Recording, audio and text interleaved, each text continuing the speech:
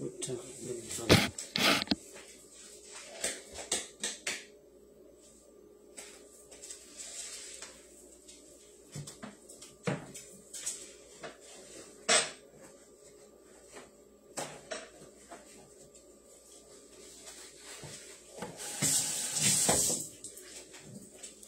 You go, yes. You go, yes, you go. Anyway,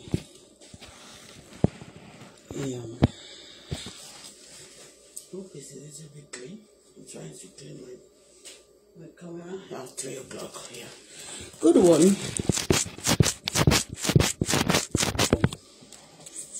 Almost now. You go.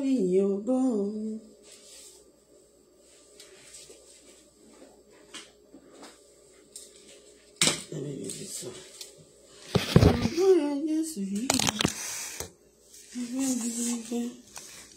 You go.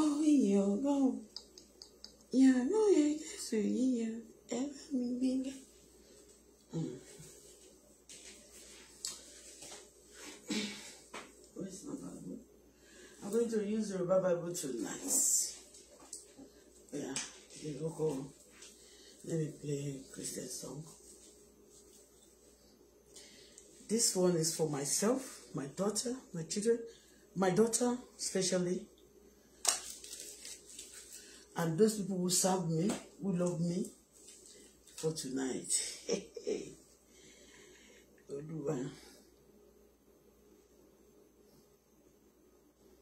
You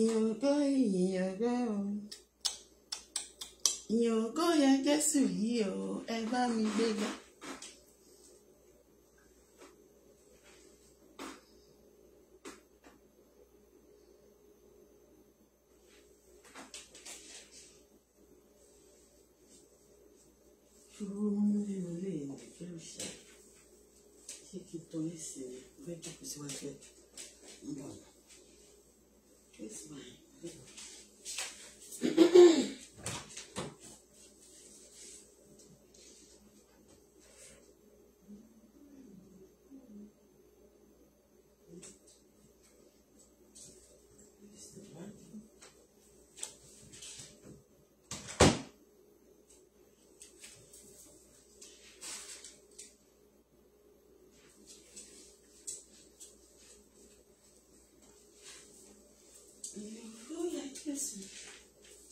Okay, let me check the inside the room. Inside the room.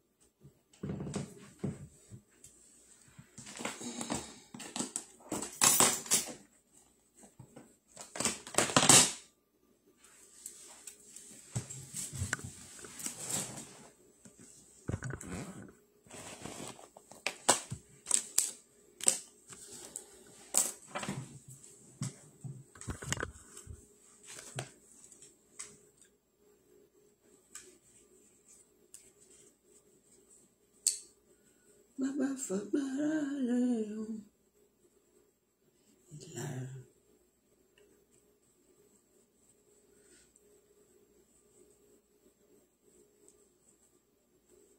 worship. Thank you, Father, for this night. We worship you, Lord, because you're God. Nobody like you. East to west, not to south. Let it be exalted. Be glorified forever.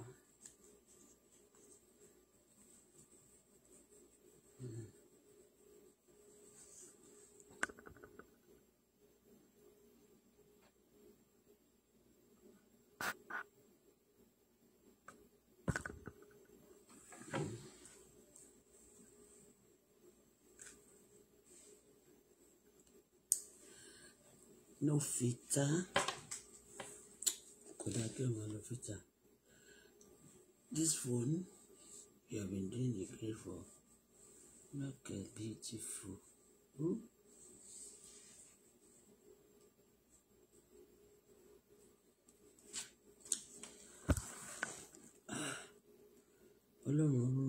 Ẹ̀mí mímọ́ take control. Mo ti níbi tí mo ti ń ṣe rọ̀bọ̀rẹ́bẹ tí mo ti wá Bible láti kó mo ti lo 5 minutes. I use 5 minutes. Please share. Call people on this platform. Share. Share.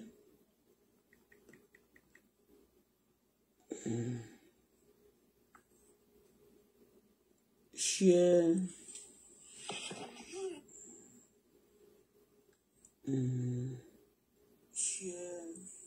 Somebody say morning, Sunday, Bankole. Good morning. Somebody say morning, Sunday, Bankole. Yeah, I think you are the only one that said good morning. I greet you back. Hold on, I want to play music first before I go into the prayer.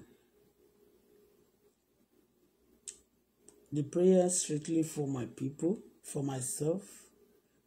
Good morning, Auto-Bola show. Good morning, ma. How was your night? We are seeing the night. Wonderful. You can see God is good. Beautiful. Nubia George. Good morning. Beautiful. Thank you, Lord. Good day. How are you? Good morning. God bless me and you. My people, this is for me and you. Yeah.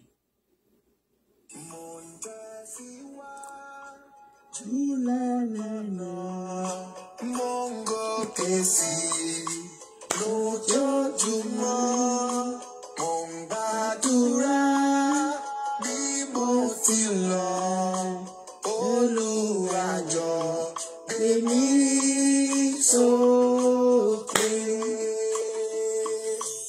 Olúwa jọ̀ọ́ gbé mi sókè, fà mí lọ sí ibi gíga, àpáta tó dájú mi lọ. Olúwa jọ̀ọ́ gbé mi sókè. Decree upon your life. Mo ń tẹ̀síwájú lọ́nà, mo ń gòkè sí lójoojúmọ́. Mo ń gbàdúrà bí mo ti lọ. Olúwa jọ̀ọ́ gbé mi sókè. Olúwa jọ̀ọ́ gbé mi sókè, àmì lọ sí ibi gíga, àpáta tó dájú mi lọ. Olúwa jọ̀ọ́ gbé mi sókè. Yes, Lord. Àwọn tí Ọlọ́run bá gbé sókè, àwọn náà ni ànàṣíbà. Kí n tó gbàdúrà, Ọlọ́run ẹ ṣé, Ọlọ́run ẹ ṣé, Bàbá ẹ ṣé, Olúwa ẹ ṣé, Ọlọ́run ẹ ṣé. Thank you, Father, for this night. Lord, I worship you, Lord. Olúwa fún àwọn àdúrà tí mo ti ń gbà láti aago 12 títí dìgbà tí mo tún jáde yìí, Ọlọ́run ẹ ṣé. Fún ètè tí gbọ́, fún ètè máa tún gbọ́, fún ètè tí gbà, fún ètè máa tún gbà. Ọlọ́run ẹ ṣé. Fún ètè tí ṣe, fún ètè máa tún ṣe. Ọlọ́run ẹ ṣé. Bàbá mi ẹ ṣé. Ọlọ́run mi ẹ ṣé. Ayérayé ẹ ṣé. Olúwa ẹ ṣé. Aláàánú mi ẹ ṣé. Ó ṣé bàbá. Thank you, Father. I worship you. Lord, I give you praise. Lord, I give you honor. Lord, I give you adoration. Be thou exalted. Be glorified forever.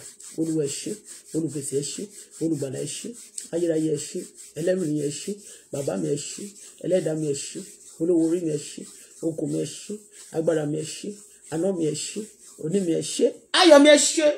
Thank you, Father. Olúwa ẹ ṣé, olúwa ẹ ṣé, olúwa ẹ ṣé, olúwa ẹ ṣé, olúwa ẹ ṣé. Father, I worship you, Lord. On behalf of my darling daughter, I say thank you. On behalf of myself and all the people who wish us well all over the world, I say thank you. On behalf of the people on this platform and those who are going to come on this platform, I say thank you. Lord, I say thank you. Baba ẹ ṣé, olùgbàlà ẹ ṣé, olùgbàlà ẹ ṣé, olùgbàlà ẹ ṣé, Ọlọ́run ẹ ṣé, olùgbàlà ẹ ṣé, olùgbàlà ẹ ṣé. I can't thank you enough for this night. Father, I'm going to this prayer tonight. Father, Lord, take total control, fill me with your presence right now.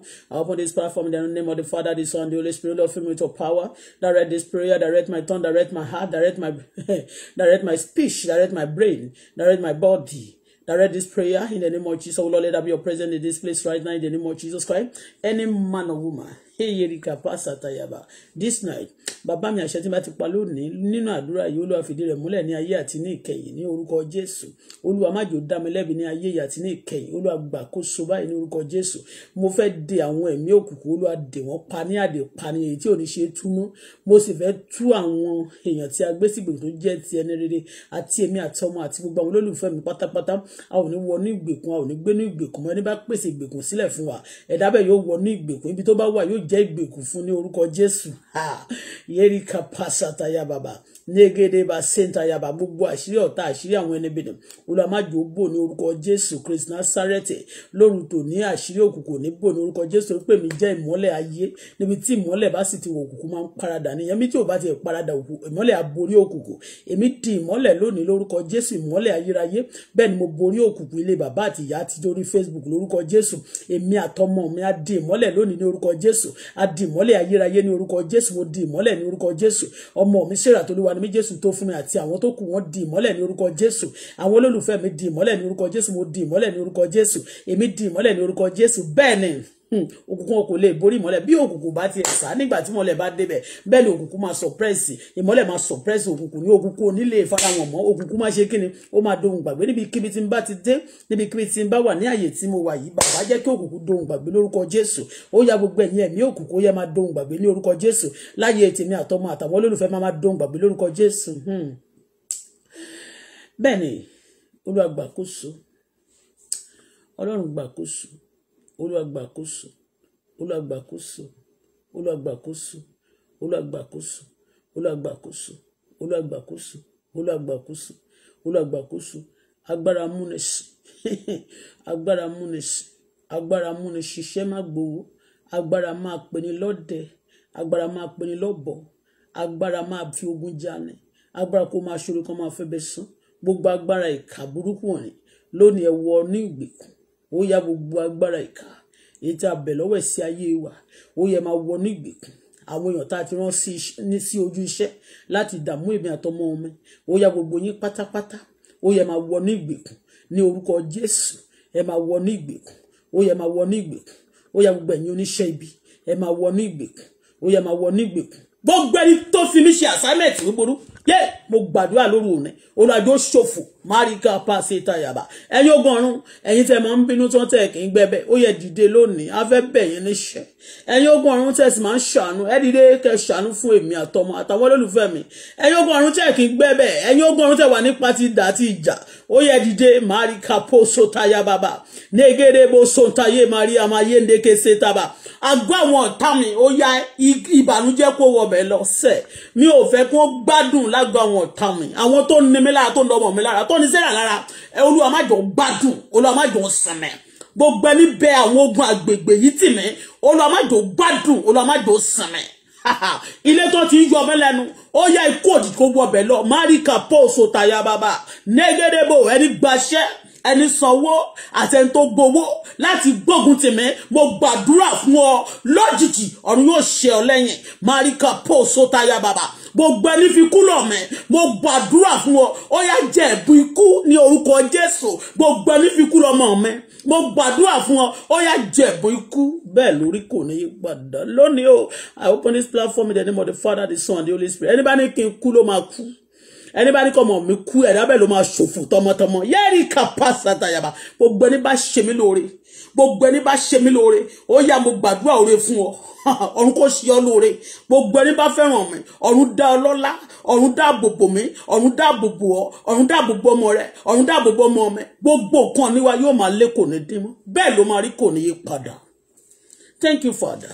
We worship you, Lord. Gbogbo ẹni tó bá lóun pọ̀ nínú ayé yìí yẹ́rì kápá santa yaba ẹni tó bá lóun pọ̀ nínú ayé yìí tó bá fi agbára ayé bá mẹ́jà Ọlọ́run fi ogun ọ̀run bá jà ogun tí ò ní rí ogun tí a kì í fojú ara rí Olúwa fi bá ìdábẹ́ jà ẹni tó bá lóun pọ̀ jù mí lọ tó fogun jà mẹ́ Olúwa fogun jà ìdábẹ́ gbogbo ẹni fogun jà mẹ́ ẹni fogun jà Sarah Olúwa fogun jà wọ́n gbogbo ẹni bá dìde láti fogun jà ìpè mi Olúwa fogun jà wọ́n gbogbo òmìrán ayé tó náà máa ń gbé ní mi àwọn tó máa ń pọwọ́pọ̀ láti máa gbé ènìyàn mi láti máa bá ènìyàn jà mo gbàdúrà fún yín lóru òní pé ikú òjijì ikú àìtọ́jọ́ kó wà ní yín lọ bẹ́ẹ̀ ló máa rí kò ní padà ẹni bá gbógun tèmi ó rogun ẹni bá fi àjẹ mi ó jìyà ẹni bá fi àjọ ọmọ mi ẹ̀dá bẹ́ẹ̀ yóò jìyà ẹni bá fi àjẹ àwọn olólùfẹ́ mi ẹ̀dá bẹ́ẹ̀ yóò jìyà gbogbo ẹnikẹ́ni tó bá ní kí wálẹ̀ ọ̀run yóò sọ ẹ̀jẹ̀ ní sàré máríkà pọ̀ sótáyà bàbà bẹ́ẹ̀ lórí kò ní padà ẹnikẹ́ni tí Ọlọ́run bá lò mí láti gbàdúrà fún tó bá sọ̀rọ̀ ẹ̀dógún fún mi Ọlọ́run jà lógun times million fò àdúrà tá a bá gbà fún jẹ́ kó dègún lórí ẹ̀ mo gbàdúrà fún àwọn orílẹ̀-èdè mẹ́ta ni mo ń gbàdúrà fún bẹ́ẹ̀ ni màá fi kẹrin sí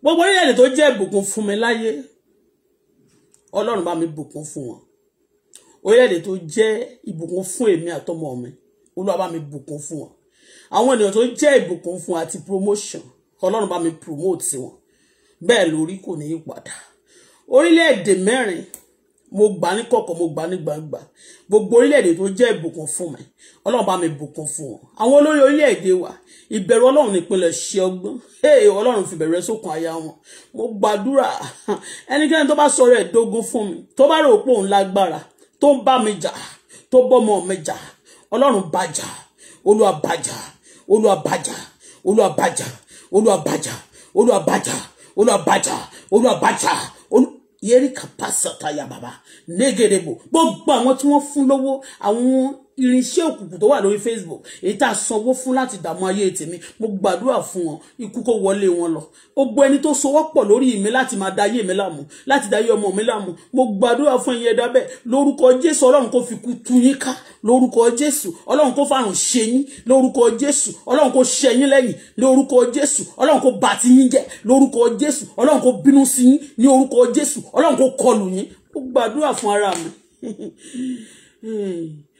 Olúwa dá padà fún mi gbogbo ire tí àwọn èèyàn tó ń gbà lọ́wọ́ mi àwọn kan tó ń rò pé wọ́n léèyàn lẹ́yìn tó ń rò pé wọ́n mọ̀ èèyàn tó ń rò pé ta lè ṣe tó wà kò sẹ́ni tó máa bèrè Ọlọ́run gbẹ̀san mi lára gbogbo àwọn èèyàn bẹ́ẹ̀ tó jẹ́ pé wọ́n ṣèkà fún wa tó ṣèkà fún èmi àbí tó ṣèkà fún ọmọ mi Ọlọ́run gbẹ̀san lára wọn láì láàánú ẹ̀san o ẹ̀mí ló mo pè ọ́ gbẹ̀san lára wọn láì láàánú alágbára ọ̀run tí òun fi àdá ayé jà tí òun fi mọ ayé ṣe Olúwa bá wọn jà gbogbo ẹni bá mi jà ní kọ̀kọ̀ ní gbangba ẹni bọ́mọ mi jà ẹni bá ìpè mi jà ẹni bá platform mi jà ẹni bógo mi jà ẹni bá mi jà sẹ́ Ọlọ́run bá jà mo súre fún orílẹ̀-èdè Amẹ́ríkà Ọlọ́run bá mi súre fún wọn mo súre fún Canada náà Olúwa súre fún wọn mo súre fún South Africa Olúwa súre fún wọn mo súre fún Nàìjíríà Olúwa súre fún wọn láti wákàtí yìí lọ Olúwa súre fún mi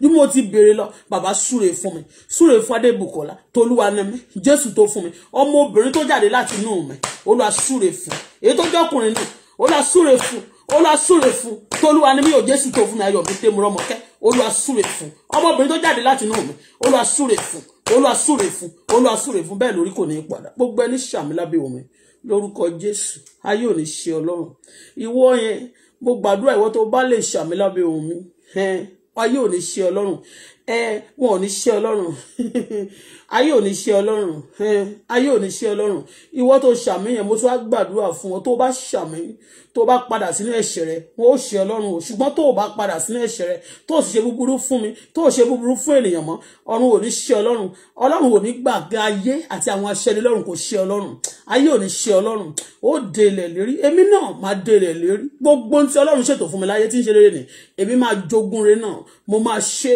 bẹ́ẹ̀ ló máa rí kò ní padà àtọmọtọ́ Ọlọ́run fún mi àti gbogbo àwọn olólùfẹ́ mi bẹ́ẹ̀ ló máa rí kò ní padà the peace of God the joy of God now and so shall it be. Thank you, Father, because you answer prayer. Gbogbo ẹnikẹ́ni tó dúró sí ìkan tó ń tag mi ní àwọn èèyàn tó ti kú picture àwọn tó ti kú Olúwa jẹ́ kí kú wọlé wọn lọ gbogbo ẹnikẹ́ni tó bá ti ń tag mi ní picture àwọn tó ti kú Ọlọ́run jọ̀ọ́ jẹ́ kí kú pa ẹ̀dá bẹ́ẹ̀ ẹnikẹ́ni tó bá ọmọdé tó ń fiṣẹ́ rán àgbà tó ń fiṣẹ́ rán ẹni tó bẹ̀ wọ́n àtẹni tó ń ṣe gbogbo yín pátá ikú kó pa yín dànù ẹni bá tún tag mi ní picture àwọn tó ti kú bẹ́ẹ̀ ni mo sọ kò ní padà ẹni bá ní pé kẹ́mi máa banújẹ́ kí wọ́n máa yọ̀ Ọlọ́run múnú ẹ̀dùn mọ́ lórúkọ Jésù nǹkan méje tó mi nínú ilé ẹ̀ tó máa ń dún múnú ẹ̀dùn yóò kú lójú ẹ bẹ́ẹ̀ ló máa rí kò ní padà Jésù Olúwa wa àmín Ọlọ́run ẹ ṣé gbogbo àwọn agbódegbà òkùnkùn lóru òní ẹ̀yin bí láńtí ọ̀run ẹ mú wọn sùn gbogbo ẹ̀yin agbódegbà tí ó di ọ̀run tẹ́ lè mú òkùnkùn bẹ́ẹ̀ ni agbódegbà tó di ọ̀run ẹ mú àwọn tí agbódegbà òkùnkùn ayé yìí so lóru òní ẹ̀mí tó bá rìn nínú premises yìí tó máa rìn nínú building tí ò ṣe ti Ọlọ́run gbogbo yín pátá ìnira kó dé bá yín ẹnikẹ́ni tí a bá fi ṣe òkùnkùn rán nínú building yìí àbí ní àyíká yìí sí mi ara kó ní yípa bẹ́ẹ̀ ni ẹni bá play hanky panky game pẹ̀lú mi ní àyíká mi láti má jẹ́ kí ní sinmi lórúkọ Jésù àìsàn tó máa pa ẹ́ tó máa kọlù ẹ́ tó máa gbẹ̀mí ẹ̀ kó dé bá ọ bẹ́ẹ̀ ló máa rí kò ní padà gbogbo agbódegbà òkùnkùn sẹ́ ara ò ní tù yín yes bẹ́ẹ̀ lórí kò ní padà gbogbo agbára tó lóun fẹ́ jókòó lé mi mọ́lẹ̀ agbára tó lóun fẹ́ tẹ̀mí rì Ọlọ́run tó dá ayé àti ọ̀run tí ò kì í ṣe ẹ̀yin tẹ́ dá ayé àti ọ̀run agbára bẹ́ẹ̀ Ọlọ́run gbẹ́sẹ̀ lé Olúwa ṣubú lẹ́sẹ̀ rẹ̀ Olúwa wọlé lọ alágbára ayé tó lóun fẹ́ tẹ̀mí àtọmọ mi mọ́lẹ̀ tó lóun fẹ́ tẹ ògo mi mọ́lẹ̀ tó lóun máa tẹ ìpè mi mọ́lẹ̀ ó máa tẹ platform mọ́lẹ̀ ó máa tẹ nǹkan níbi tẹ̀mí mọ́lẹ̀ lórúkọ Jésù Ọlọ́run ò gbẹ́sẹ̀ lé ẹ̀dá bẹ́ẹ̀ jó wọlé ọ̀run gbá wọlé Ọlọ́run gbá wọlé Olúwa gbá wọlé Olúwa gbá wọlé Olúwa gbá wọlé Olúwa gbá wọlé Olúwa gbá wọlé bẹ́ẹ̀ lórí kò ní í padà àdúrà ìṣẹ́gun bẹ́ẹ̀ ni àwọn tí mo nílò tí mo bá fẹ́ béèrè àwọn as ní ojú ayé ní bíbáyìí àdúrà ìṣẹ́gun ó náà ni ẹni gbé orúkọ mi lọlé babaláwo ilé babaláwo ẹni gbé orúkọ mi wọ ìgbàlẹ̀ òkùnkùn àbí àwòrán mi àbí tọwọ́ mi lọ́wọ́ ìgbàlẹ̀ òkùnkùn ẹnikẹ́ni ni mo sọ tó ṣe of recent àbí tó ṣe níbi ọdún 2-3 sẹ́yìn tí ò tí ronú kúwàdà tí ò lọ tú níbi tó dé mọ́ ẹni tó gbórúkọ ọmọ mi wọ ìgbàlẹ̀ òkùnkùn àbí tó gbé lọ ọ̀dọ̀ àwọn wòlíì bí àbí tó gbé lọ sí ọ̀dọ̀ àwọn àfáà ìkà àbí tó gbé lọ sí ìpàdé tó tẹ̀ gbọ́n wọn kàn máa ń jókòó náà kàn pọ̀wọ́pọ̀ lórí ènìyàn láti kàn sọ ní ọ̀rọ̀ pé ọ̀rọ̀ ẹnu ní ẹ lọ́ máa bá jà pẹ̀ lẹ́nu gbogbo ẹni ṣe bẹ́ẹ̀ fún mi tí ò tí ronú kúwàdà lóru òní Ọlọ́run ẹ jẹ́ kí n mọ̀ pé ilẹ̀ yìí ẹsẹ̀ rẹ ni bàbá fi ẹsẹ̀ rẹ tẹ̀ wọ́n mọ́lẹ̀ jẹ́ kí ẹsẹ̀ rẹ kó tẹ̀ wọ́n mọ́lẹ̀ àwọn ìkà ayé tó pinnu lọ́wọ́ rò pé lọ́kàn wọn láti tẹ̀ mí mọ́lẹ̀ wọ́n rò pé wọ́n ní agbára láti tẹ̀ mí àtọmọ mọ́lẹ̀ ó lọ jẹ́ kí ilẹ̀ yìí kó tẹ̀ wọ́n mọ́lẹ̀ ilẹ̀ kó tẹ̀ wọ́n mọ́lẹ̀ ẹni bá lóun fẹ́ tẹ̀ mí mọ́lẹ̀ tó bá lóun máa tọmọ mi mọ́lẹ̀ tó bá lóun máa tẹ̀ ìpè mi mọ́lẹ̀ tó bá lóun máa tògo wa mọ́lẹ̀ tó bá lóun máa pe tẹ gbogbo ohun tí Ọlọ́run bá ṣe fún mi mọ́lẹ̀ ẹ̀dá bẹ́ẹ̀ Olúwa jẹ́ kí ilẹ̀ kó tẹ̀ wọ́n mọ́lẹ̀ ilẹ̀ kó tẹ̀ wọ́n mọ́lẹ̀ àwọn tí a ti ṣàánú fún tẹ́lẹ̀ tí wọ́n máa sọ fún wọn pé má ṣàánú má bá ẹni yìí lò àbí kó wá fi ibi sán fún mi ẹ̀dá bẹ́ẹ̀ ibi kó jẹ́ sí ẹ̀ láyé ọ̀run kó jẹ́ ó jẹ̀bi níbi tó ti ń jàre tẹ́lẹ̀ ó jẹ̀bi bọ̀ lórúkọ Jésù ọ̀run ò ní dá ẹ láre mọ́ Ọlọ́run padà lẹ́yìn rẹ̀ ọ̀run dójú tì ọ́ Bíbélì sọ fún wa pé ní tá bá ṣoore fún tó fi sọ ibi òní kò ná ayé rẹ̀ lórúkọ Jésù àgọ́ ìkà àgọ́ òkùnkùn ó parẹ́ àgọ́ òkùnkùn ó jóná ìdààmú dé bá yín ilé yín ṣìṣe bẹ́ẹ̀ ni o ẹ kó sí pańpẹ́ ẹ kó sí wàhálà ayérayé àgọ́ àwọn ọ̀tá mi o lẹ́ẹ̀mélòó mo pè yín ẹ̀kan báyìí àgọ́ àwọn ọ̀tá mi ẹ̀mélòó mo pè ó dẹ̀ kejì àgọ́ àwọn ọ̀tá mi mélòó mo pè yín mo gbàdúrà fún ìṣẹ̀lẹ̀ abàmì burúkú kó bẹ̀rẹ̀ sí ṣẹ́ lágọ̀ọ́ yín bẹ́ẹ̀ ló máa rí kò ní í padà Jésù Olúwa wa àmín Yerika pasataya baba sendaya. Talent tó ń halẹ̀ alágbára òkùnkùn olówó ní surrounding àti àyíká. Bó bá gbaṣẹ́ òkùnkùn lórí mi, ó ní ìnira tó máa fi kú ni. Bẹ́ẹ̀ ló máa rí kò ní yí padà. Àdàbí tó bá pé ìwọ ló dá mi, àdàbí pé ìwọ ló dá ilẹ̀, àdàbí pé ìwọ ló dá ayé àti ọ̀run. Ṣùgbọ́n tí ó bá ti ń ṣe ìwọ, tó bá lò ní agbára kan gbaṣẹ́ kan lórí mi, àbó ló ní ọpọlọ obìnrin kan, ọ̀run yóò crash brain ẹ sọnù. Ọpọlọ yóò dàrú, ẹni bá dọmọ mi láàmú, ọ̀run yóò dẹ̀ láàmú, ẹni bá dà mí láàmú, ọ̀run yóò dẹ̀ láàmú, ẹni bá bá wa jà, ọ̀run yóò bá ẹ jà. Ó gbàdúrà fún ilé-èdè yìí lẹ́ẹ̀kan sí, àlàáfíà Ọlọ́run alààyè. Àti gbogbo àwọn olórí wa, wọ́n bẹ̀rù Ọlọ́run, wọ́n sì sin Ọlọ́run. Bẹ́ẹ̀ lórí kò ní í padà. Iṣẹ́ rere tí mo ti ṣe láyé, àwọn tó bínú sí iṣẹ́ náà, tínú ń bí wọn gan pé òun ni a máa ṣù ẹ́. Ìwọ tó bá gbaṣẹ́ mi lórí mi, ó máa ṣẹ̀sìn kú. Ìwọ tó bá gbaṣẹ́ ìjà, ó gbaṣẹ́ ìyà lórí mi, iṣẹ́ tó gbà yẹn ló máa ṣekú pa ẹ́. Iṣẹ́ ibi tó bá gbà lórí ọmọ mi tó jẹ́ iṣẹ́ ibi ni olóṣùkú pa ẹ́ dànù. Ibi tó fẹ́ fún wa yóò jẹ́ ìpín tiẹ̀. Kò ní jẹ́ tiwa o. Bẹ́ẹ̀ ló máa rí kò ní padà. Gbogbo ẹ̀yin olólùfẹ́ mi, ire kàbìtì, ire gbàǹgbà. Bẹ́ẹ̀ lórí kò ní padà. Yerika pasataya baba. Negede bo sotaya baba sinkayama. Nega bo sotaya baba sintaya. Ọwọ́ burúkú tó fẹ́ máa control finance mi. Ọwọ́ ìkà tó fẹ́ máa control ògo mi. Ọwọ́ burúkú tó fẹ́ máa control àṣeyọrí mi. Lórúkọ Jésù, ìwọ tó ní ọwọ́ náà, ó yá kú. Ọwọ́ náà ó gbẹ. Ẹ̀jẹ̀ ó gbẹ lọ́wọ́ yẹn. Lórúkọ Jésù, ìwọ tó lọ́wọ́ yẹn, mo ní kó kú dànù. Bẹ́ẹ̀ lórí kò ní padà. Gbogbo ẹnikẹ́ni tó fẹ́ máa wádìí mi, gbogbo olùwádìí òkùnkùn, àwọn èèyàn tá bẹ̀ tì mí, tó wá fẹ́ máa fi àṣírí mi, ohun tí mi ò ṣe, tó fẹ́ máa fi ayé mi sí ìta gbangba sáàárín àwọn òkùnkùn, tó fẹ́ máa fún òkùnkùn ní information ayé mi àti tọmọ mi. Àwọn ẹ̀dá bẹ́ẹ̀, Ọlọ́run orí pé mi ìwádìí ẹnikẹ́ni o. Gbogbo àwọn ẹ̀dá bẹ́ẹ̀, má jẹ́ ká ṣì wọ́n bò, má jẹ́ ká ṣì wọ́n bò mọ́. Ó la gbaṣọ lára wọn, ó la yà wọ́n ní wèrè nínú ẹ̀mí, ó la jọ ya wèrè nínú ara, ó la jọ ya wèrè. Ìṣẹ̀lẹ̀ burúkú kó máa dé bá wọn, tán bá wọṣọ kó máa yà. Bẹ́ẹ̀ lórí kò ní padà. Ọlọ́run ẹ ṣe lóru tòní. Orílẹ̀-èdè wa dọwọ́ rẹ̀ lẹ́ẹ̀kan sí. Gbàbẹ̀ kọjá lábẹ̀ kọjá. Gbàbẹ̀ kọjá lábẹ̀ kọjá. Orílẹ̀-èdè wa dọwọ́ rẹ̀. Gbogbo àwọn ènìyàn rere káàkiri àgbáyé tó jẹ́ ènìyàn rere ni o. Ọmọ Ọlọ́run tòótọ́. Mo súre fún ara tèmi àti ẹ̀yin náà àti ọmọ wa lórúkọ Jésù. A ò ní bógun lọ. Bẹ́ẹ̀ lórí kò ní padà. Ṣùgbọ́n gbogbo ẹ̀yin agbára jẹranjẹran, ẹ̀yin agbára mujẹmujẹ tó jẹ́ pé ẹ̀jẹ̀ ènìyàn ló máa ń wù yín láti mu. Àti ẹran èèyàn ló máa ń wù yín láti jẹ. Lórúkọ Jésù, ó yá ẹ̀jẹ̀ májèlé. Ètè ń jẹ lọ́wọ́lọ́wọ́ kó pa yín dànù. Ètè jẹ yẹn, ètè jẹ bóyá tẹ jẹ sùn lánàá. Gbogbo ẹni máa ń mú jẹ ènìyàn tó máa ń jẹran ènìyàn. Gbogbo ẹ̀yin agbára fi èèyàn ṣe ètùtù. Mo lè tẹ jẹ lásìí, mo ní kó pa yín. Bẹ́ẹ̀ ló máa rí kò ní padà. Jésù Olúwa wa, àmín. Ẹni bá lò máa subdue mi sí abẹ́ oppressor. Ẹni bá lò máa subdue mi sábẹ́ depression. Àbí sábẹ́ ẹni evil. Lórúkọ Jésù Ọlọ́run tó dá ayé àti ọ̀run, ọwọ́ tó fi gbé ilé ayé rú. Kó fi ọwọ́ náà kó fi jù ẹ́ sí sàréè. Ọwọ́ Ọlọ́run kó wó sí ọ lára ìwọ ẹ̀dá bẹ́ẹ̀. Kò ní ṣeéṣe fún ìkà láti subdue mi sí ọ̀dà ìfẹ́ òkùnkùn. Kò ní ṣeéṣe fún òkùnkùn láti subdue mi sí ọ̀dà àti ọmọ mi àtàwọn olólùfẹ́ mi sọ́ndà authority àwọn ẹni bí. Bẹ́ẹ̀ lórí kò ní padà. Èmi ń tẹ̀síwájú àtàwọn olólùfẹ́ mi. Jésù Olúwa wa, àmín. Thank you. Shola Felix, thank you. Good morning. Auto-Bola, Sheo, you flag my comments. They flag your comments? Who flag it? I never flag anything. Maybe it's Facebook. Kevin Pizza, only hello there. I'm fine. We are beautiful here. God bless me and you. You welcome. This night I love that song. Let's listen.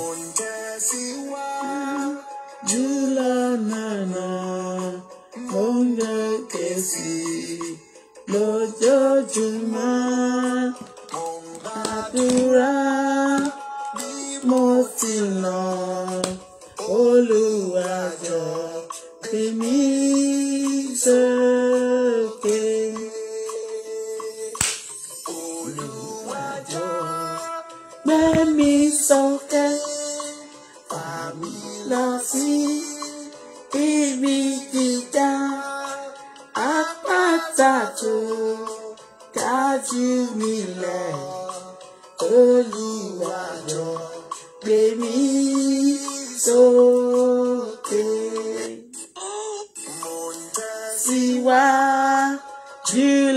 na na. Our Bíbélì sí. And they will preach. What is this? Look at this.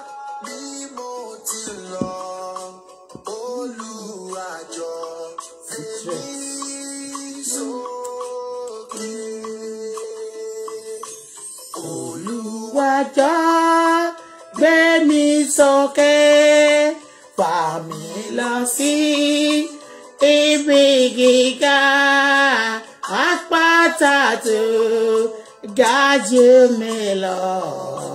Olúwàjọ gbé mi sókè. Yes, hallelujah.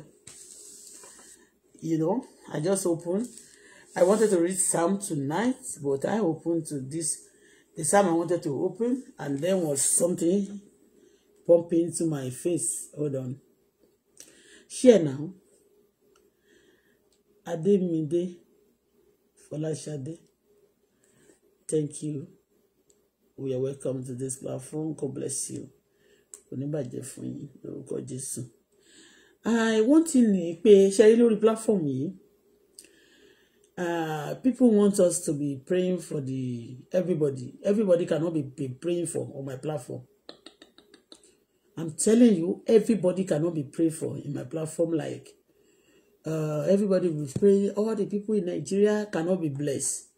Okay, there's some people who have told people's things. They need to be caused by God. Okay,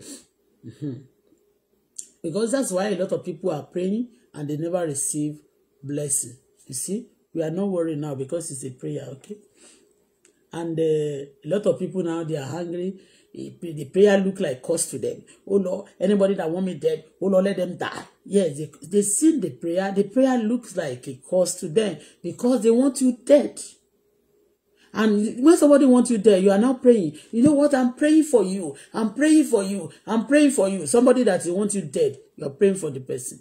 You don't know anybody, especially on this social media. We don't know. Like, I saw name. The name was written here. I don't have church. And the church, the platform is just for the,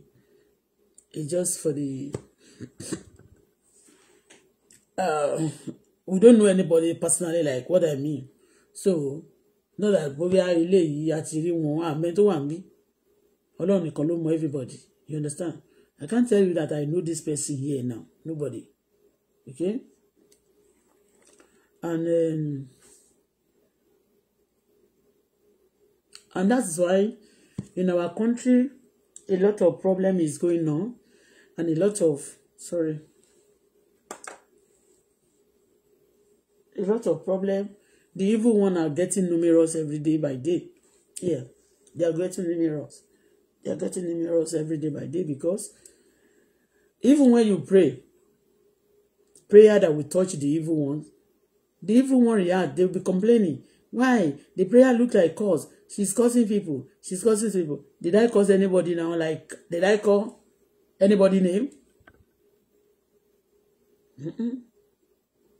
But I know that, and then that's what I noticed, that some people standing there somewhere, they're using, and that's why a lot of people actually, they fail in their career. They fail. They'll be working to make you fail, and they are failing because they are no longer facing their own life. They are facing you. Oh, she have not cried. She have not this. She have not that. This and that. Like Musoni Simai. When you say you are coming to Nigeria, they be tagging you people that they have killed. With this prayer I'm praying. Anybody mad abẹ́ni tó lè ṣe mí níbi tí n bá wá sórílẹ̀-èdè Nàìjíríà ẹ̀dá bẹ́ẹ̀ tó bá kù dẹ̀dẹ̀ kí plane mi land báyìí wọ́n máa kéde ikú ẹ̀ Ọlọ́run gbọ́. A sọ pé àwọn evil ò sí ńbẹ̀ o evil wà, you understand me? But with the faith I have in God and with the belief I have in Him, that is it. He creates everything. Nobody created Him. So if I want to do anything, I take permission from God. So people, when I say I'm coming to Nigeria, or I want to come to Nigeria, a lot of people, They just, even some of them want to know. You can't know they am coming. Although my phone is everything about me is hacked. When I call, some people, they hack my phone, and even anything I do, they communicate to give to the information to the enemy. And when I know it, and I don't like it, if I cannot face you, I cannot challenge you. Even when I know at times that you are the one, I will pray. That's the only thing I can do. Because when you challenge people, because they are not doing that thing openly to you, they can tell you that you are openly, you are accusing them wrongly. But you pray to God. Of course, I pray to God, oh Lord, do to them whatever they want to do to me, they have been doing to me. If you want to sit somewhere and you want to be provoking me, you want to be tormenting me, may Almighty torment you. May Almighty torment your home. If you want to be tormenting my child, may Almighty do the same to your children. Simple as that. So, the prayer, when you pray against the enemy, you are copying the enemy. But when the pastors, I'm not blaming them, because if a pastor, because I remember that when some pastor, then when they are praying, oh Lord, every enemy of my life, for now and that, they said they want to kill people. They said that prayer is not good enough.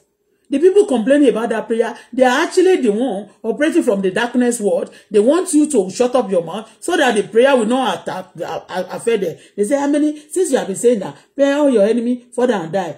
How many people have died? Who told you? If they don't die physically, they can die spiritually. People can be there, and all the plan they have for you will be frustrated. They will be thinking that one fẹ́ ṣe bí fún ẹ, the moment tó máa ṣe bí fún ẹ, ibi máa bá wọn.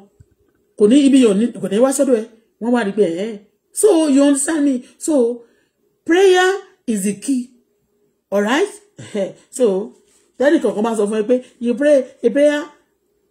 Even if I tell all my enemy be blessed, they cannot be blessed, because I've told my God, I've reported them already. God, all the people disturbing us, oh Lord, disturb them.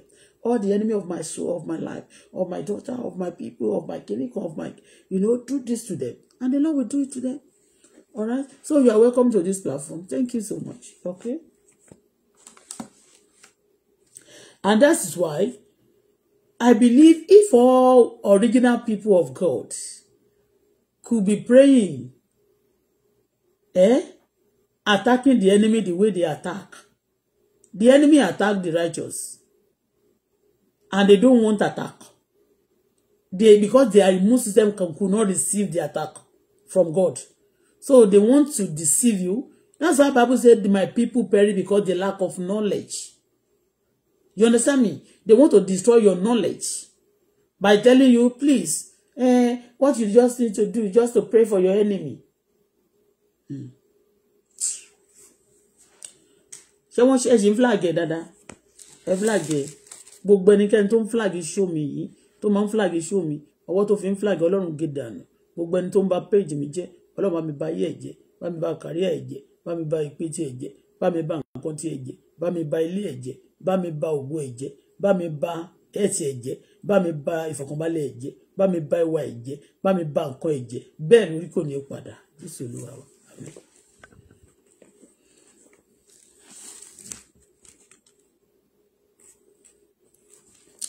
Ṣẹ́rí àdúrà tí a máa ń gbà yìí, a lot of people, they don't want it.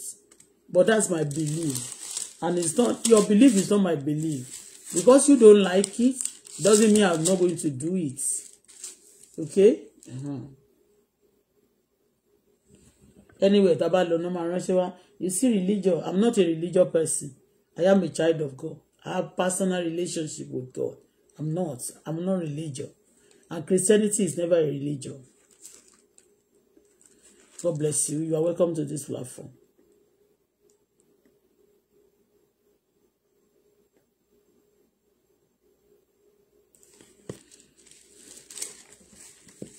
I want to read Psalm landlord Latika.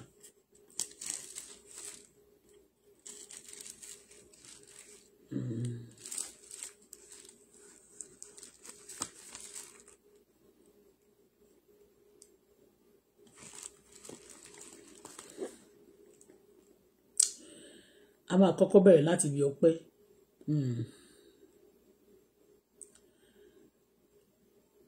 The shortest psalm in the Bible is 117. Ó ní ẹ máa yin Olúwa ẹ̀yin orílẹ̀-èdè gbogbo, ẹ̀yin ènìyàn gbogbo nítorí ìṣeun àánú rẹ̀ pọ̀ sí wa àti òtítọ́ Olúwa dúró láé. Ẹ̀yin Olúwa. He said we should be praising God. You understand me? Praising God. Àwọn ẹlòmíì tó bá yan Ọlọ́run wọ́n máa ní kí ló wà ní ayé ètò yan Ọlọ́run. Ta ló sọ fún ẹ pé kò sí nǹkan tó wà ní ayé ẹ bó ṣe wà yẹn? Láyé tèmi ọ̀pọ̀lọpọ̀ ló wà ní ayé mi tí mo lè yan Ọlọ́run fún. Ṣé apá mi tó tóbi ni mi lè yan Ọlọ́run fún? Thank you Lord. Mo lè gbé ṣẹ́nu mi yìí ni mi lè yan Ọlọ́run fún.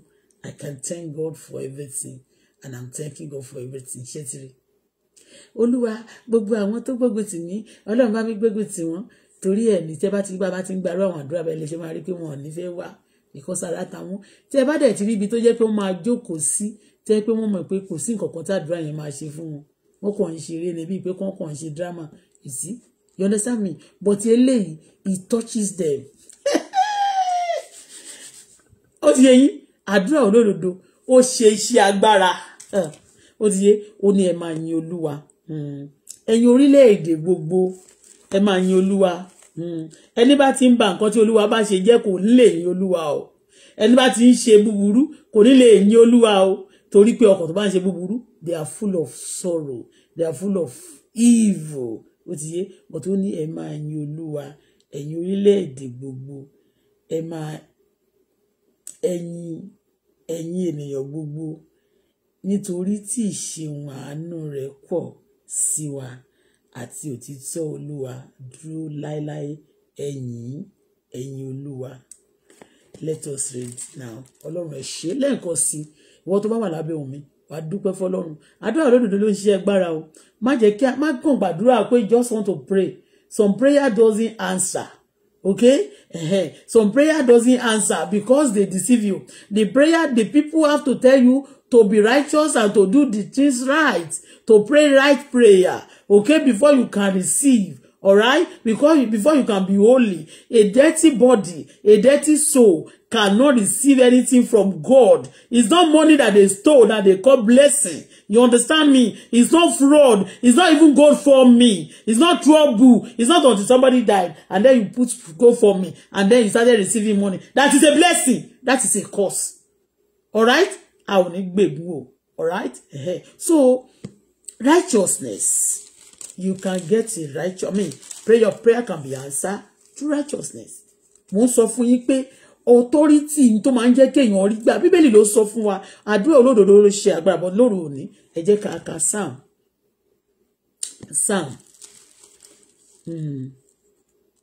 torí ní àkókò yìí a ní ìdí ààbò náà bẹ́ẹ̀ ni ṣé wọ́n pa ti kọ́kọ́ sin Ọlọ́run ó sọ fọ́lọ́run Olúwa mo yìn ọ́ lógo fún ohun tó fẹ́ ṣe ní ayé mi lóru òní bàbá mo yìn ọ́ lógo fún àdúrà tí mo fẹ́ gbà báyìí Olúwa mo gbé ọ̀gá Olúwa mo gbé ọ̀gá bàbá ẹ ṣé lórí ọmọ ẹ ṣé lórí ilé mi ẹ ṣé bàbá ẹ ṣé ní gbogbo ọ̀nà ẹ ṣé yàrá ìnìjẹ́ yọ máa ṣèkì orí ẹ better shake your head that is sign of prayer of Christian àwọn Olúwa ẹ ṣé bàbá ẹ ṣé tẹ́ bá ti tán bí bàbá máa gbà lọ ó ti yé yín mẹ́rin bàbá ẹ ṣé olùgbàlà ẹ ṣé ayérayé ẹ ṣé Ọlọ́run ẹ ṣé olùgbàlà ẹ ṣé ayérayé ẹ ṣé Olúwa ẹ ṣé ṣé ti lọ ṣó ti tán Olúwa ẹ ṣé bàbá ẹ ṣé olùgbàlà ẹ ṣé Olúwa ẹ ṣé Olúwa ẹ ṣé pé ọ̀tá wọn ti fara káṣá ọ̀tá ó ti fara gbẹgbà Olúwa ẹ ṣé Olúwa ẹ ṣé Olúwa ẹ ṣé Olúwa ẹ ṣé Olúwa ẹ ṣé ẹni tó ju ẹni tó ń gbógun tì mí ẹni tó jù mí lọ tó ń gbógun tì mí yẹn ẹni tó jù lọ Olúwa fi gbógun tì Olúwa fi bàjà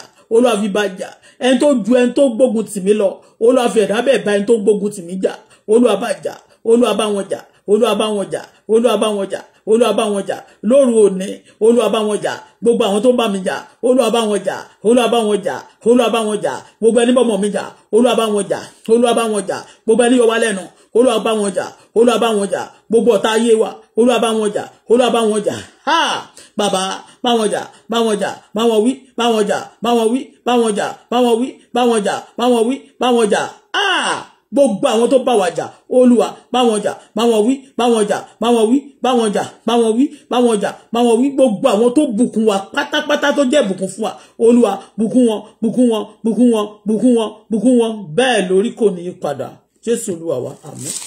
Yorùbá la fẹ́ kà lórí òní. A máa bẹ̀ láti àti dúpẹ́ fọ́lọ́run.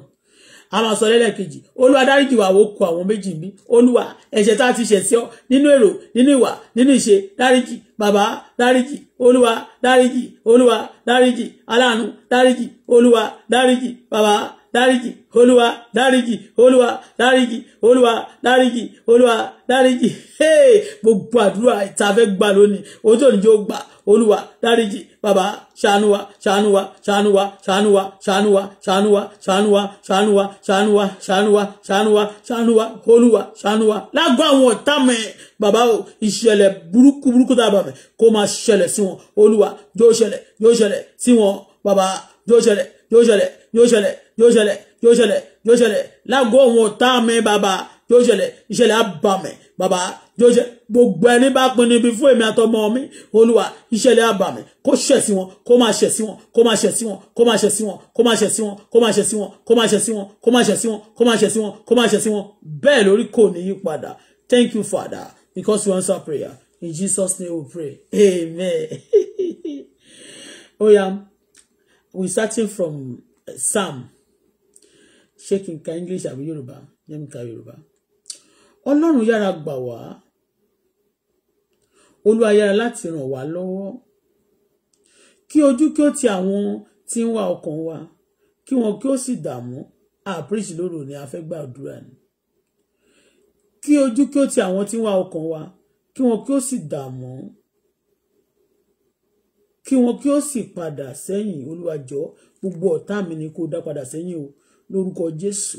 Àwọn ọmọ mi ò ní di ọ̀tá mi, èmi náà ò ní di ọ̀tá àwọn ọmọ mi, àwọn olólùfẹ́ mi ò ní di ọ̀tá mi, torí mi ò fẹ́ kí wọ́n dá wọn padà sẹ́yìn. Lórúkọ Jésù. Ọkọ tó bá fún mi kò ní di ọ̀tá mi. Lórúkọ Jésù. Torí mi ò fẹ́ kẹ́ dá padà sẹ́yìn.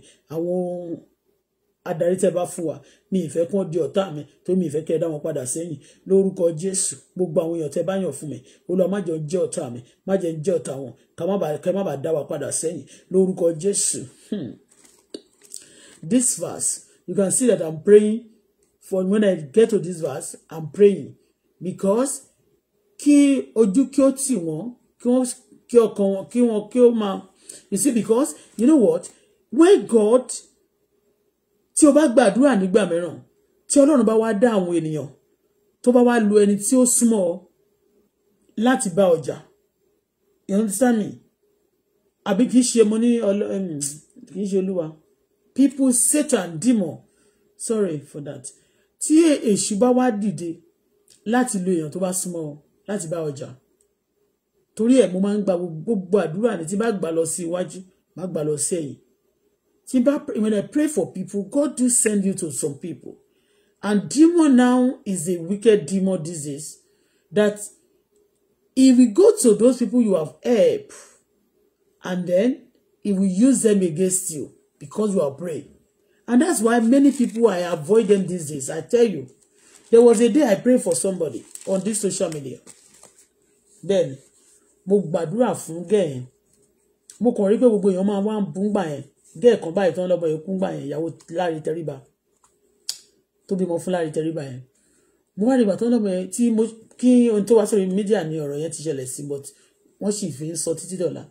One day like that, about 2 years ago or 2.5 years ago, mo ṣàmọ̀ pé inú ilé ni mo wà. When people were attacking every little thing, they talk about that child, you know, all those things. I started praying for this. Then I was led that morning. I was in the prayer. Mo ń gbàdúrà báyìí láàárọ̀ ọjọ́ yẹn. And she came under my platform. And I prayed for her. She comments under my platform. She was commenting like that. And I prayed for her. Do you know the next thing? I now noticed that they wanted to give her some work. Iṣẹ́ kan láti attack me. Yes. Because now I prayed for her. And I noticed that everybody they are doing like that too. They will make sure they come under my platform. I will pray for them. And then they be the one to be praying, doing evil against me. Yes. I was avoiding her. When I block her here, she go to another my platform. And she'll be throwing shade. Which I know she'll be throwing shade. And I'll see that. And I pray to the level that Mulen to bá tún fi ikú ọmọ bú mo lẹ́nu yẹn máa experience nǹkan tó experience yẹn. And I know God that I serve, and I know my tongue. You understand me? So I was avoiding her because I prayed, except nígbà tó wá yá o tí mo wá notice pé a lot of people when you are praying for them, they be the one to against you. The people you are praying for, you are helping, they be the one to use against you. That's the tactics of Nigeria. And some people also all over the world now. You know, some people also, they copy that. You understand? So that anytime you go against them, that prayer will be working against your life. And that's why these days, it's not everybody you pray for. Everybody doesn't qualify for my prayer. Okay? Although, before people qualify for your prayer, they will do one good or the other to you. To buy that authority. To purchase, like purchasing the authority. You know, when they purchase the authority, the powers of attorney have been given to them. You understand? So, what they will do now, they start stopping you because already they believe that and the ones that was a cool for Bamiraja. Yeah. I pray for them, eh? I prayed. Mo gbàdúrà fún wọn tó yẹ pé ẹni tó bá mi rajà. Tí ẹ bá mi rajà ń sìn, tí wọ́n bá ti pray fún mi níbi tí mo ti rà. Tí wọ́n bá ti pray fún mi níbi tí mo ti rà. Tó bá jẹ́ thank you ni wọ́n sọ fún mi bẹ́ẹ̀. Màá sọ pé thank you for patronizing náà ni màá sọ.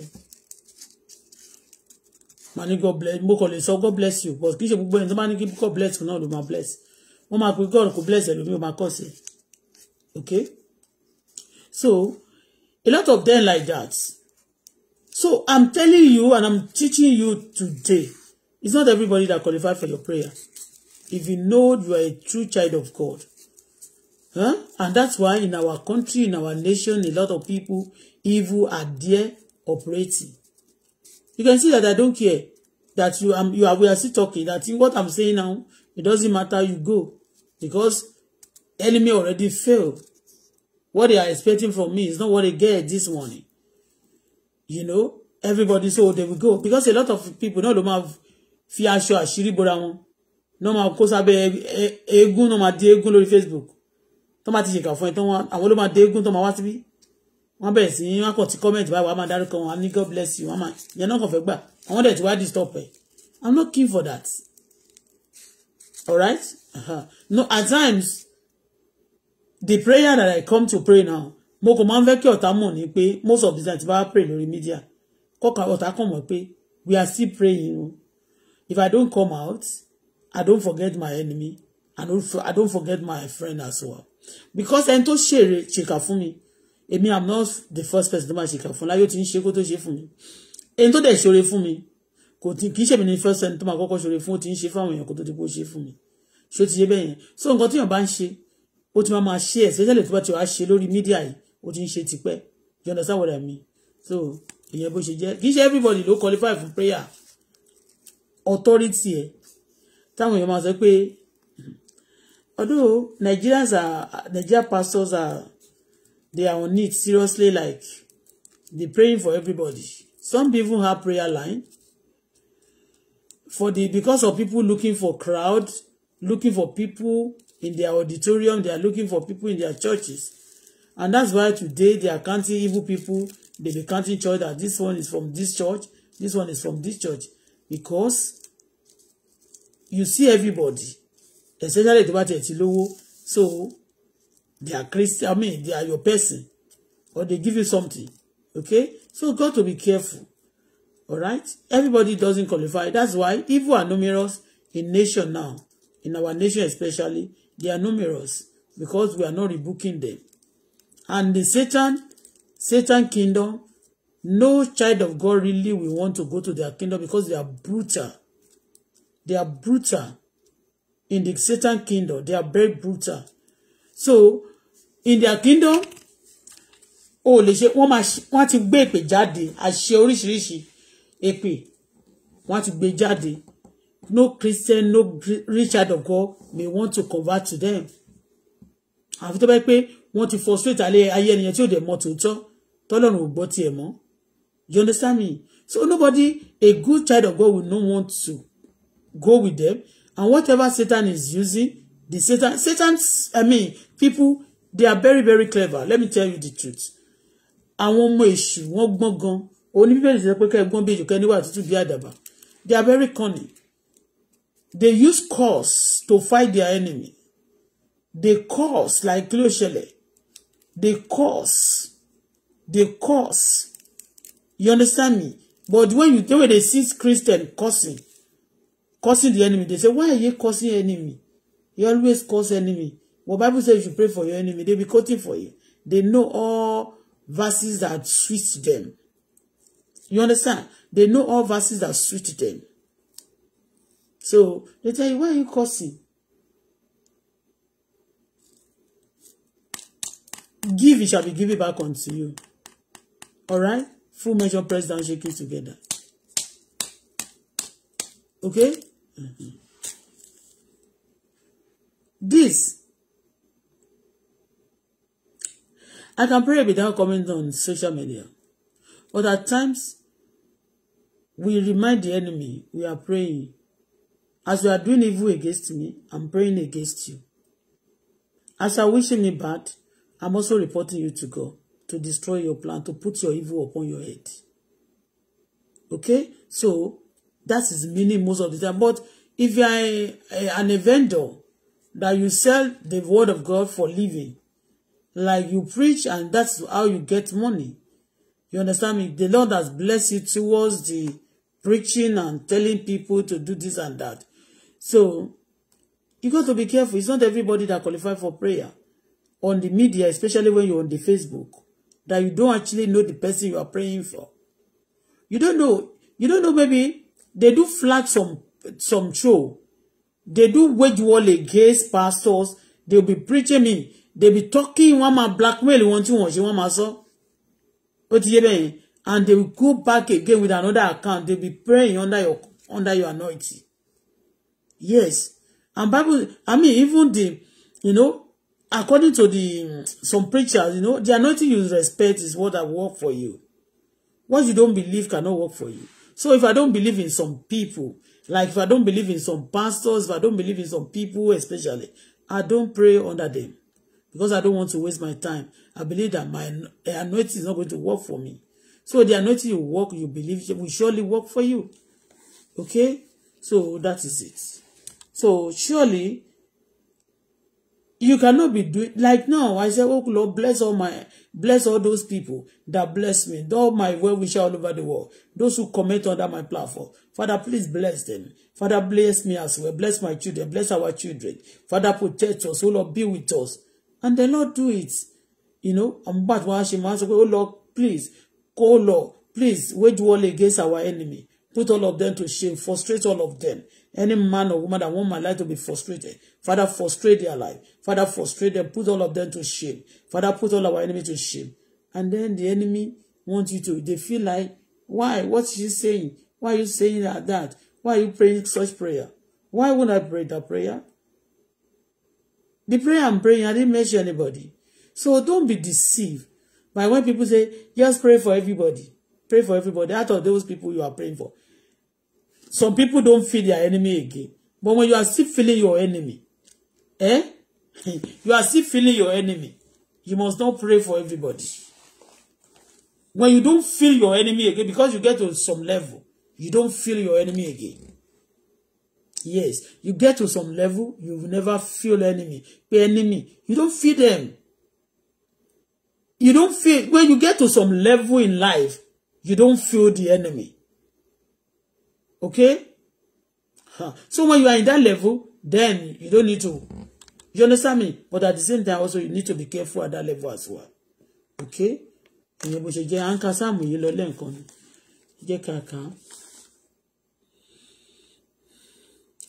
Olúwa yára láti gbà wá, Olúwa yára láti ràn wá lọ́wọ́, kí ojú kó ti àwọn ọ̀tá wa, kí ojú kó ti àwọn tí ń wá ọkàn wa, kí wọn kó sì padà sẹ́yìn, kí a sì dààmú àwọn tí ń gbèrò, tí ń wá ìfarapa wa. Verse 3. Kí a pa wọ́n ní ẹ̀yìn dà fún eré, ìtìjú àwọn tí ń wí pé, kí gbogbo àwọn tí ń wá ọ kí ó máa yọ̀, kí inú wọn kó sì máa dùn nípa tirẹ̀, kí irú àwọn tó fẹ́ ìgbàlà rẹ kí ó máa wí nígbà gbogbo pé kí a gbé Ọlọ́run ga. Ibi báyìí mo fẹ́ yí padà. Ó ní ṣùgbọ́n tálákà àti aláìní Ọlọ́run, èmi máa ń ka bíbá máa sọ pé Olúwa má ṣe mí ní tálákà àti aláìní. Olúwa mo kọ̀ láti jẹ́ tálákà àti aláìní. When you are reading some verses in the Bible, if you don't like it also, like some people don't like to read some part of Job, they don't, because the way they put it, you know, it's like directing it to yourself, and you have authority in your tongue, so you change it. So those who don't have authority in their tongue and whatever they say doesn't come to pass, they can do what? They can say it and may not mean anything to them. But me, anything that I read in the Bible mean a lot to me, and whatever I decree with my tongue also mean a lot to me. You understand me?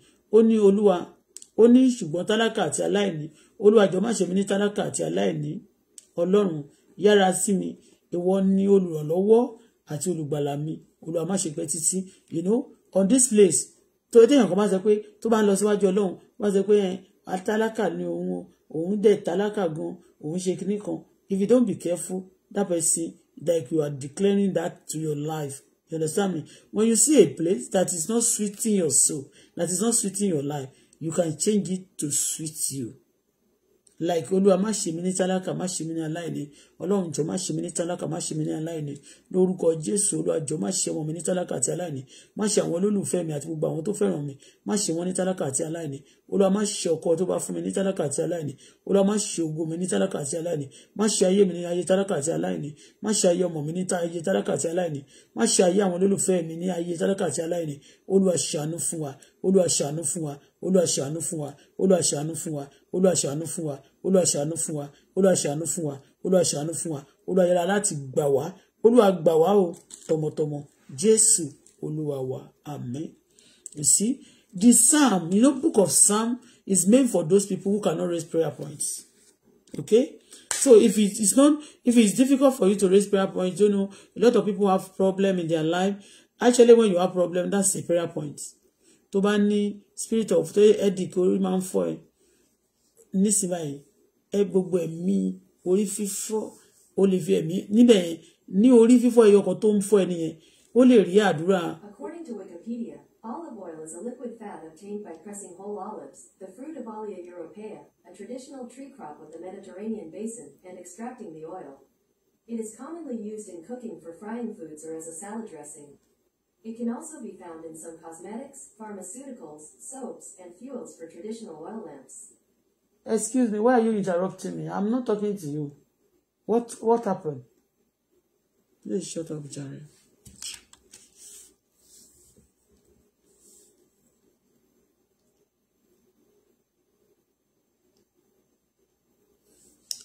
Àti lo 1 hour mi báyìí. Oh boy. Ó ti jẹ́ kí as I was saying, you see, the book of Psalm is meant for people direct prayer, like you don't know how to raise prayer points. But to me and some people, you don't need Psalm before you pray. Okay, even some people, they can quote this Bible, this Psalm especially, they can read some verses from, you know, from beginning to the end, you know. But you know what?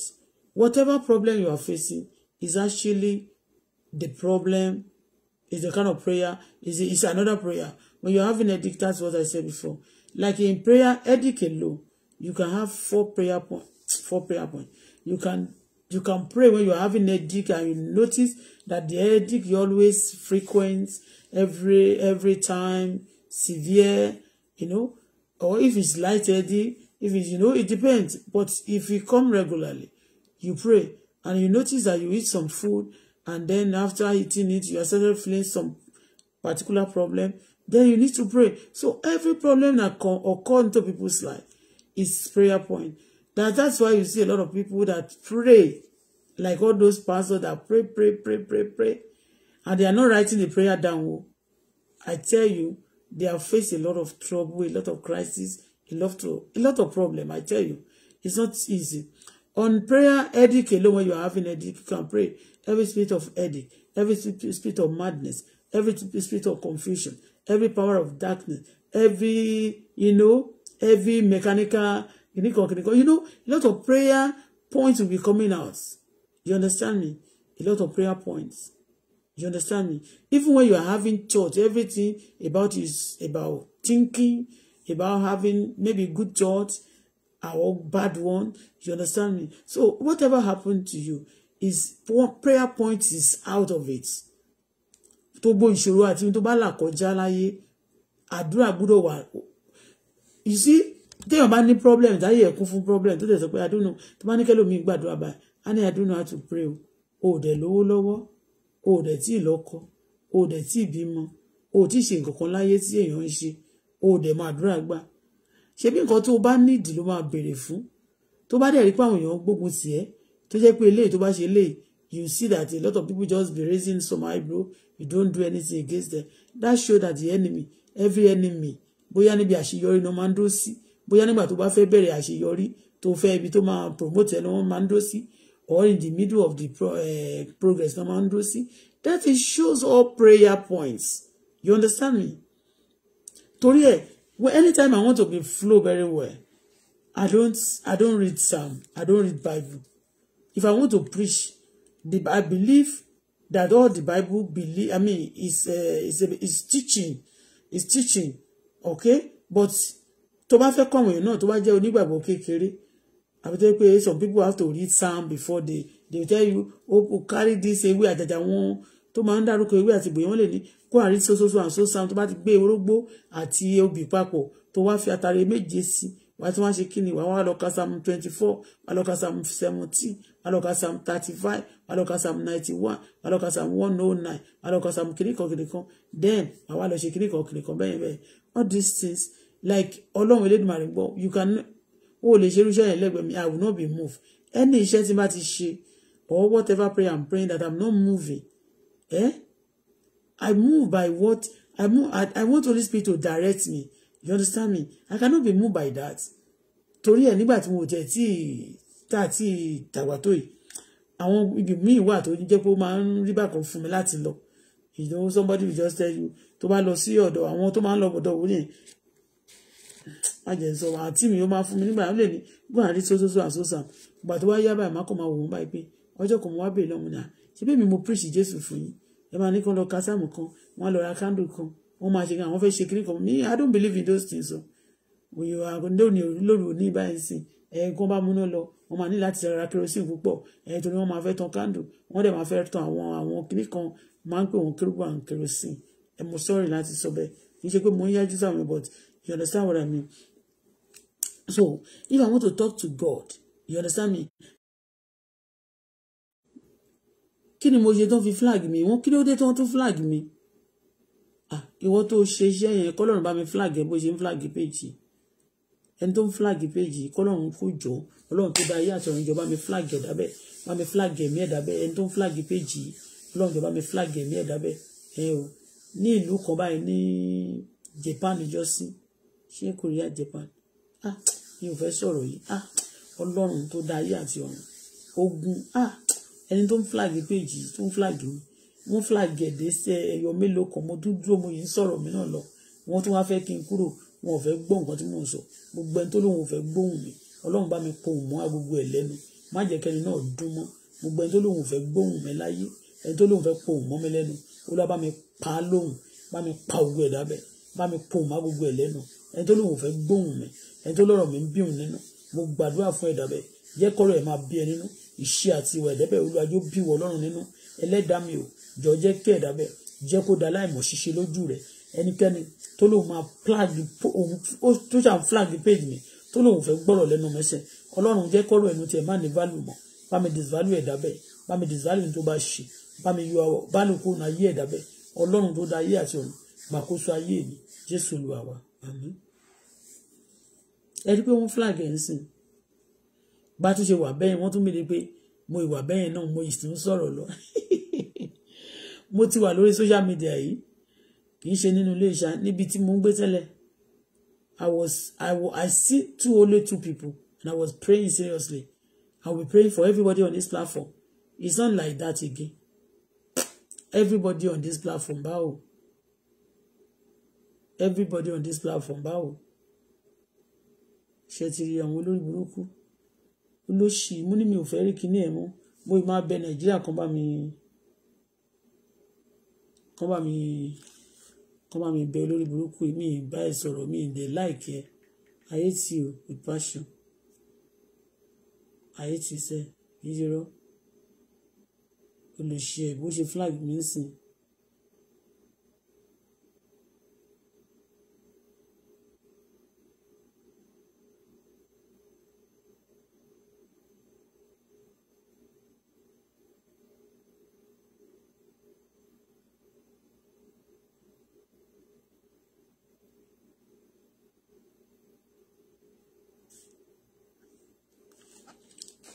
Ṣé ti yé yín so ṣe rí pé ńgbà táwọn àbíbá ń sìn yẹn pé we don't worry abẹ́ ẹ̀ mọ̀ bẹ́ẹ̀ rí gbogbo pẹ́ ṣe ń ṣe yẹn inú sì ń bí yín náà bá ṣe ṣàwúwò yín níran inú sì ń bí yín náà ni ó ti yé yín ẹ̀ gbogbo òṣìṣẹ́ ń ṣe inú sì ń bí yín náà ni inú dẹ̀ máa run yín pa náà ni inú rìn ló máa ń rẹ̀ tù ló máa ń pẹ̀ tù so nǹkan tá a máa ń sọ ni pé tí àwọn èèyàn bá ń ka eléyìí Sàmù Ìgbádá Sàmù àwo kòkó bàbá ṣàsùn ó ti yé you can do you know ṣé kò tó bá ń bá Ọlọ́run sọ̀rọ̀ Ọlọ́run ò slow God is not a slow motion God when some people say God used to be late God is not late he will give you at the right time ni he just believe that okay appropriate time here okay so God is not lazy and it's not late he can never come late and like reading Psalms all together like that putting it together like that do you ever I don't know when you want to talk to God you have to be moved when you are talking to God when you are not moving you are not feeling spirit of God then you are not talking to God it's not God you are talking to okay and you cannot be reading Psalm like this from one Psalm to the other and then after some time you want some kind you feel we can if you are feeling some present maybe you are feeling some presence of who are attached to the spirit of candle or something or that thing you understand me but when you are talking to God you close your eyes or even when you open your eye you feel the presence of God okay presence of God although I don't know whatever anybody is doing that èmi o ma fẹ́ gbàdúrà mo máa ń ṣí Psalm torí ẹ̀ ń gbà mí gan tí bá ń gbàdúrà lọ tí wọ́n sọ pé mo fẹ́ máa kà báyìí Olúwa ṣe kí nìkan tí bá fẹ́ gbàdúrà lòdì sí ọ̀tá kò dìgbà tí máa ṣí Psalm 35 it's good to read it it can help you when you are still growing but when you want to speak to the enemy wọ́n sọ fún wa gan pé Elijah wọ́n sọ fún wa pé ó ní ibo sí Psalm kan gbà tó máa pàṣẹ fún àwọn kan Elijah Elisha gbogbo àwọn tó àwọn wòlíì Ezekiel Jeremiah o Isaiah gbogbo wọn they have to anoint anyway yeah àwọn nǹkan máa lè sí pé anoint tó wà lórí eléyìí anoint tó máa ń gbàdúrà kéèyàn kú enemy must die if you don't destroy enemy destroy you you don't curb the enemy curb you okay enough on Sunday at this moment is that just shut up don't do anything don't talk but you know what when you are filled with the Spirit of God and you are led by the Spirit of God when some people want to be leading you that is cause trouble and they want to be directing you or want to fẹ́ ṣe ayé bí ó ṣe wu Ọlọ́run then no man cause problem so but nǹkan tí mo sọ lélẹ̀ mi ò sọ pé Psalm is not good Psalm is good but it's not until if I want to study Psalm I can study it and a prayer point can come out of it and anytime I want to study it I want to pray any prayer from it you know I will stop ibi tí ma dé yẹn ma stop ma gba prayer point yẹn kí n tó continue you can't just read like that from A to Z like this but you just read Psalm 64 or Psalm 69 you just start from 1 to the end bẹ́yẹn and you say you are prayed that is not how it work nínú Psalm tó jẹ́ 2 verses péré yẹn do you know that Psalm you can actually raise 10 prayer points more than that in 2 verses yẹn nígbà tí Ọlọ́run bá bẹ̀rẹ̀ sí fún any interpretation then they will be processing it for you but what I'm just telling you is that There's a lot of prayer points on the Psalms, on the Bible. Okay, and it's good for you also to know Bible, to back the Bible up. I mean, to back your prayer point up. You understand me? But when you want to talk to God, God is a smart God. You don't talk to God by what you don't have in your mind. Prayer must come from your mind. And when you are praying, you have to pray with all your mind. Okay?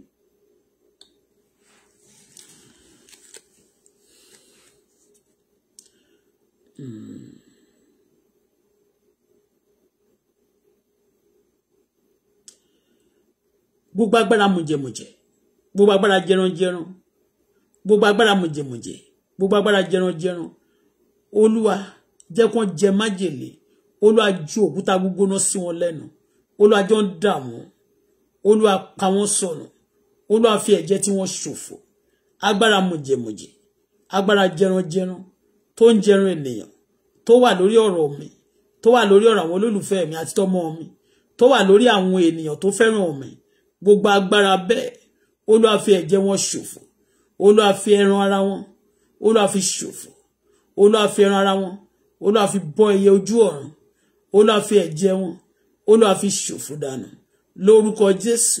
Gbogbo agbára mọ̀jẹ̀mọ̀jẹ̀, agbára fẹ́ni ṣètùtù, agbára tó ń fi àwọn èèyàn rúbọ, Ọlọ́run jọ̀ọ́, Olúwa fi wọ́n ṣòfò. Gbogbo agbára ìkà lórí ọ̀rọ̀ èmi àtọmọ àtàwọn olólùfẹ́ mi, Olúwa fi àwọn agbára náà ṣòfò, Olúwa fi wọ́n ṣòfò, Olúwa fi wọ́n ṣòfò lóru òní. Pray it o. Mi ò mọ ọwọ́ tó wà lábẹ́ ohùn mi tó bá ti ń ṣe ìkà. Gbogbo agbára ìkà lórí ọ̀rọ̀ mi, Olúwa ṣèkà fún wọn. Gbogbo ìkà tó wà lórí ọ̀rọ̀ mi, Olúwa ṣèkà fún wọn. Gbogbo ìkà tó wà lórí ọ̀rọ̀ ọmọ mi, Olúwa ṣèkà fún wọn. Gbogbo ìkà tó wà lórí ọ̀rọ̀ orílẹ̀-èdè wa, Olúwa ṣèkà fún wọn. Gbogbo ìkà tó wà lórí ọ̀rọ̀ ètò ìnáwó mi, Olúwa ṣèkà fún wọn. Olúwa ṣèkà fún wọn. Olúwa ṣèkà fún wọn. Olúwa ṣèkà fún wọn. Olúwa ṣèkà fún wọn. Gbogbo ìkà tó wà lórí ọ̀rọ̀ mi, pray it is good. Ṣẹ́rí, ọmọ Ọlọ́run tí ò bá gbàdúrà lòdì sí òkùnkùn, òkùnkùn máa bayé ẹ jẹ́. Àfi tó bá pé wo anyway two things náà ni.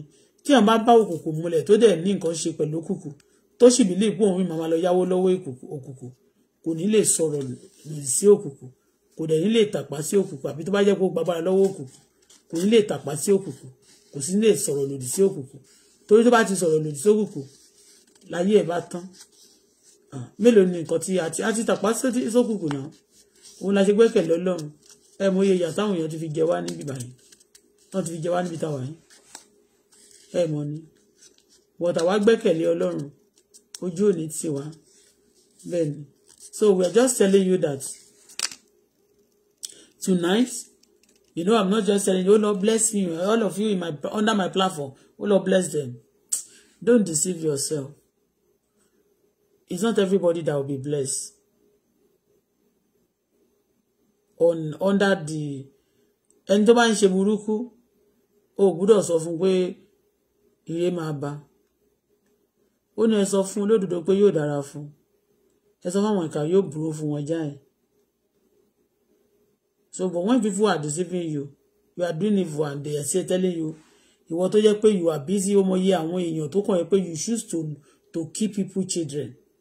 You máa gbowó wá ní kò sí nǹkankan lọ attack ẹni yẹn á wá dìde sí àmà bìsùn. Olúwa gbogbo ẹni bá ti jogun sí mi àtàwọn tó sanwó àtàwọn tó gbowó, Olúwa jẹ́ kó fọṣẹ wọn, Olúwa jẹ́ ká bá rí adúdé bá wọn. Mama ní why is she cursing? Don't go to her. Don't go.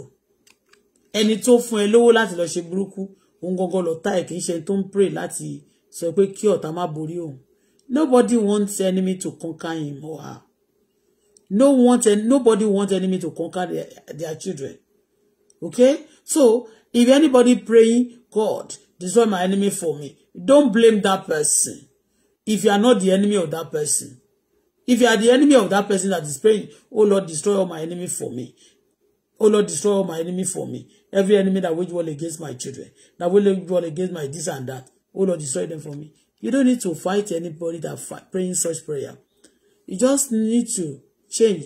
Is this person, are you the enemy of this person? If you have a fight and you have not settled, that's another thing. But if some people are not even doing evil against you, but because you are paid, you have a contract, you must be paid for your contract. àwọn tó rán àwọn èèyàn náà pé lọ kó lọ dojú ìjà kọ ẹnìkan tí ẹni ogun yẹn ò kì í ṣe tiẹ̀ but tó ti inherit property àti ogun tí ẹlòmíràn torí pé o gbowó you must pay for it. So nobody, you must not be scared. Anytime the people, as somebody praying, oh Lord, anybody that wage war against me, that wage war against my daughter, oh Lord, wage war against them. Anybody that wage war against our system, that wage war against our country, oh Lord, wage war against them. Anybody that want me to be frustrated, Father Lord, frustrated. And then they say you are praying evil prayer. What? No, you need to change. Okay? You need to change. And let me tell you one thing. There was a time one news was broken here to it's more than a year now. I don't want to say this. I don't want to say. I've been trying to say it since yesterday. God have been laying things on my mind towards that I don't want to say this.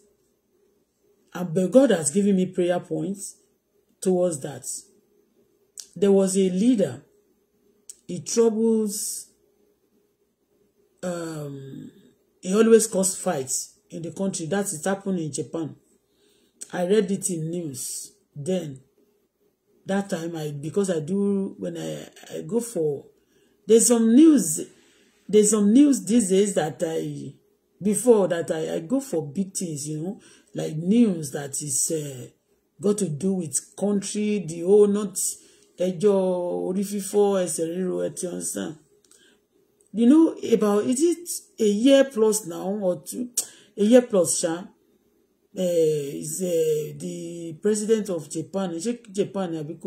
Japan was assassinated when he was giving speech during the campaign. I think they say one of his boys. Now the news. The Ocean were all over the news. I prayed one prayer. There was inspiration God gave to me 2 days ago, and I'll be praying the prayer. That's why I pray for my leaders also. You understand me? Yes. When you see me for the past weeks now, I'll be praying for fear of God, for the leaders, The Lord gave me that inspiration. I won't say it exactly the way I'll be giving. That person was being one of his boys who was actually the one that assassinated him. You understand me? That time he was on everywhere news like that. I don't want to say much. I prayed for people to be praying for their leader. I pray, I say, God, nobody, my leader will not be my enemy. All people that say, you must know, so far you are not, I am not a politician, and I'm not dragging any position with anybody. If anybody in power, if he fight you, then God forbid. The problem now, you must not fight wrong person. Do you know what they said this person used to do? It will cause problem between all in that country. It will fit people two, and they will tell them to be fighting. I read it then. It will fit them two, and it will want them to be fighting. And anybody that fight at that moment that won, the other one, they will want to destroy the person for the person. You understand me? They say he loved that. He always derive in doing that. And one of his boys that worked with him, what he noticed, this is not good. This is not right. You remember this president that was assassinated in Korea? Is it Japan? It's not up to 2 years, but I know it's up to more than a year now. Or a year ago. Or going to be a year.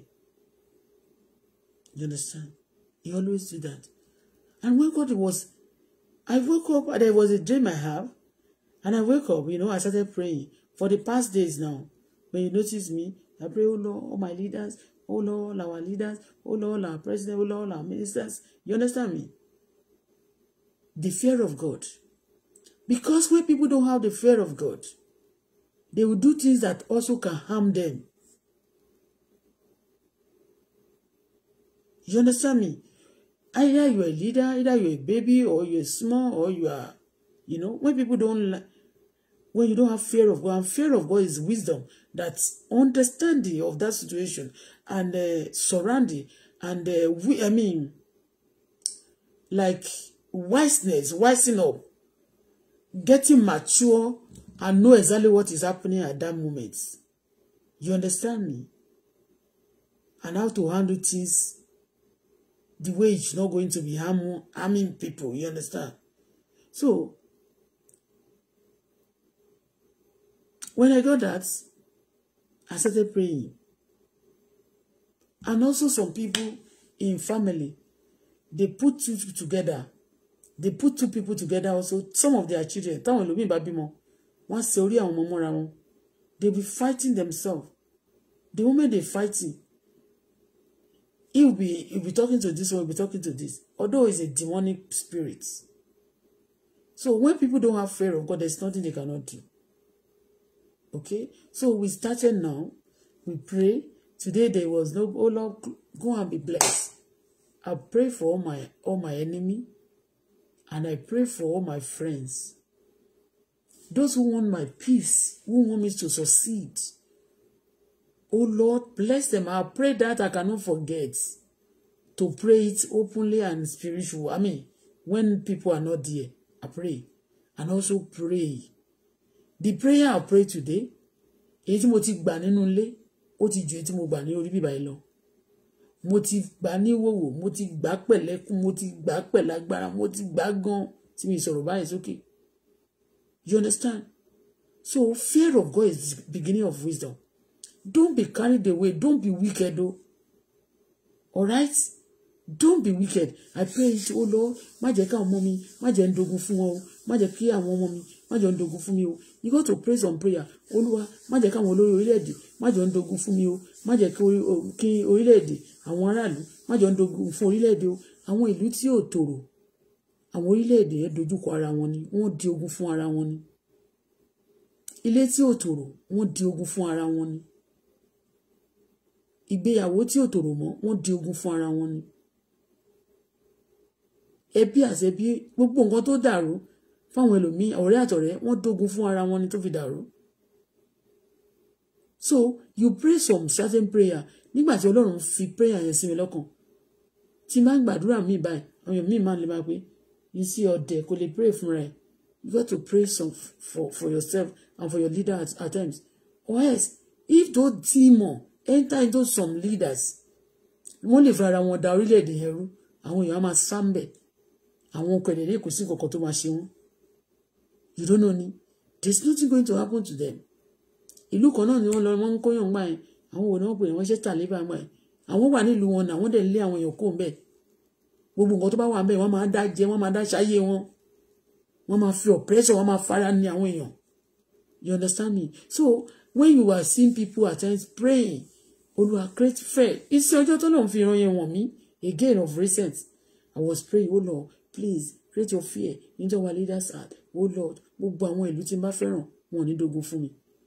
And demon, let me tell you, some demon, tó bá rí pé o like nǹkan, pé o like ní yẹn gan, wọ́n lè fi bá ẹ jà.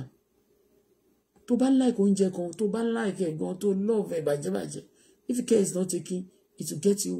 Tó bá jẹ́ jù, ó lè bẹ̀rẹ̀ sí, tó bá jẹ́ tí wọ́n kó máa jẹ́ kí inú ẹ̀ kún àbí kó ní máa rẹ́.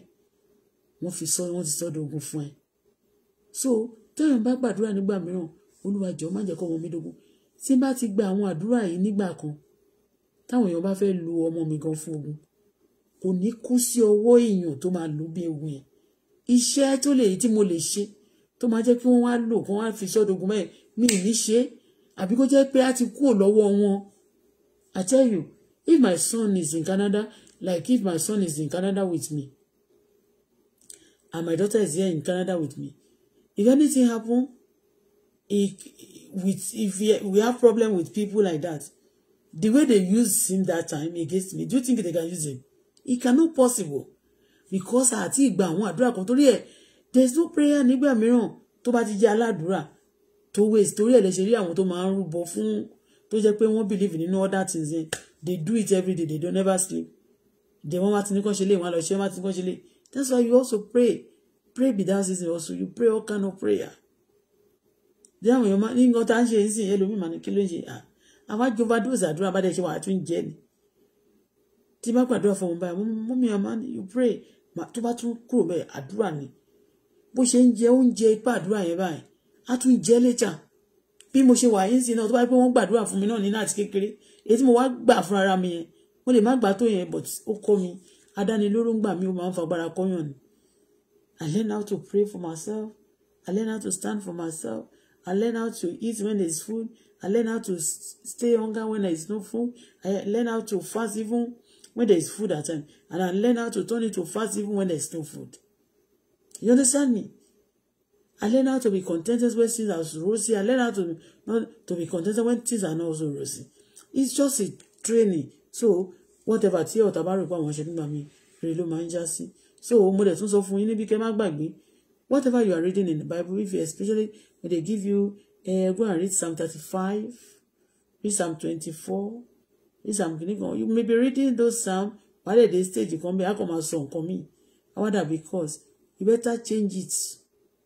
Especially tó bá ní àṣẹ ní ara àti agbára, kò ń ṣe àṣẹ tó ń tọ́lá o, àṣẹ Ọlọ́run ni o, agbára ló ń jẹ́ bẹ́ẹ̀, agbára tó ti gbàdọ̀ Olúwa, gbogbo àṣẹ tí bá ti pa, Olúwa jẹ́ kó máa wá sí ìmúṣẹ.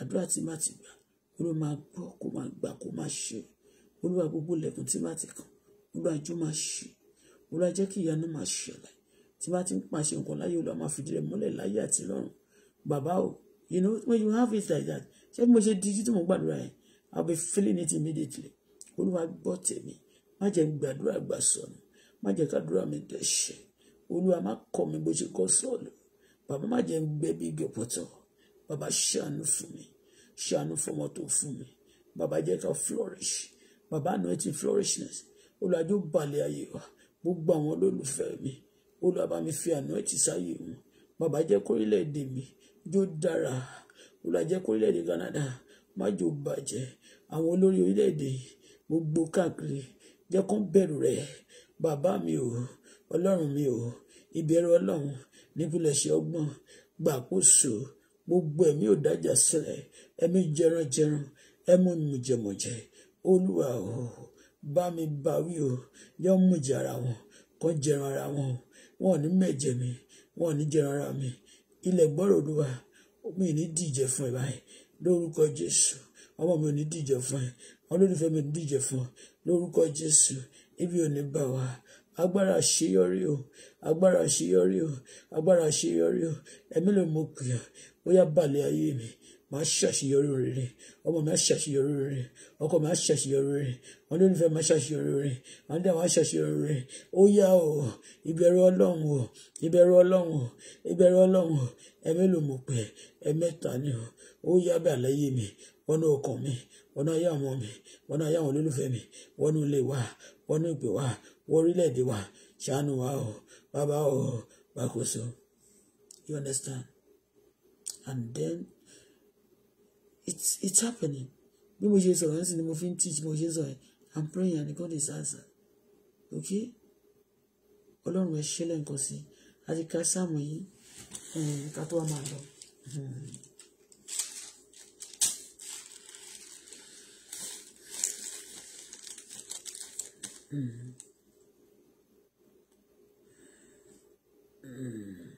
Ọlọ́run ṣàánú fún mi gẹ́gẹ́ bí ìṣe ìfẹ́ rẹ̀.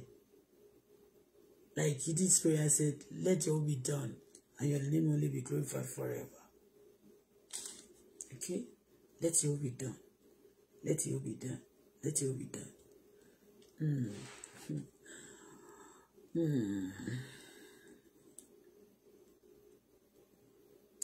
Ó ní Ọlọ́run ṣàánú fún mi. Let me read English. Sorry. Then we share grace. Mo ti lò more than 1 hour. 1 hour 30 minutes exactly. Olórí burúkú ni mà ní. Ọlọ́run dáríjì mi.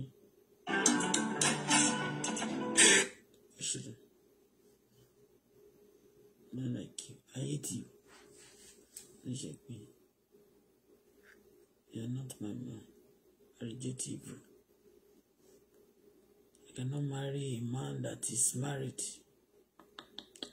It's better for me not to marry than to marry bí polygamy, so kí n lọ marry obìnrin ọkùnrin tó ti marry, God forbid. No, mi dáyẹ̀ sọ́gbọ́dọ̀ mi. Ọlọ́run gbà wá o, má jẹ́ káyé wá bàjẹ́ o.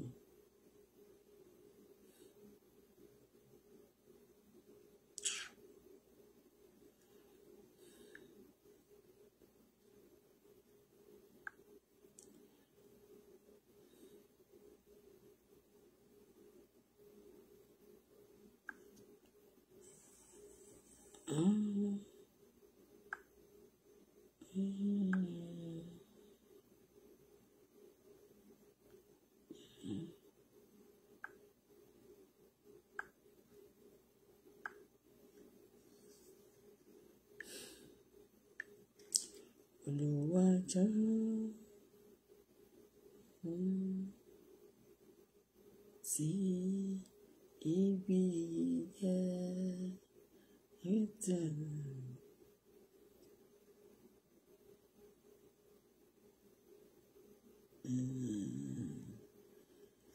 Ẹ̀yìn ìmí.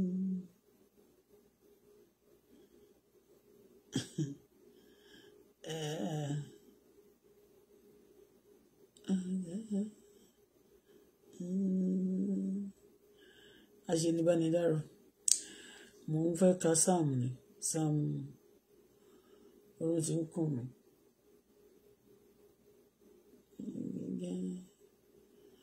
Pátátù.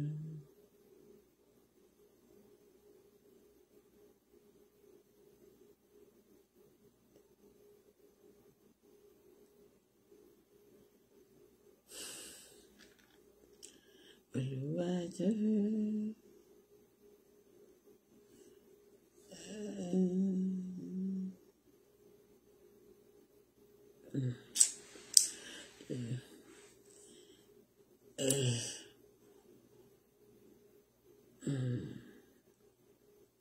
Have mercy on me, O God, according to your unfailing love, according to your great compassion.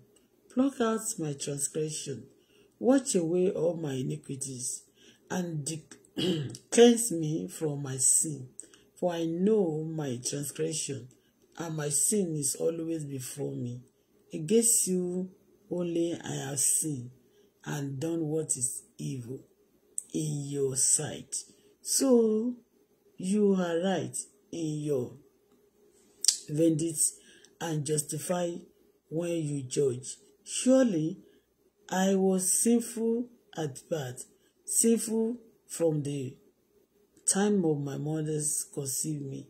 Yet you desire faithfulness. Even in the womb, you taught me wisdom in the secret place. Cleanse me with hyssop, and I will be clean. Wash me, and I will be whiter than snow. Let me hear joy. Do you know? Let me wait first. Do you know when before coming to long time when I was small, when I read this verse, wash me, then say, wash me. He said, wash me, and I will be whiter than snow.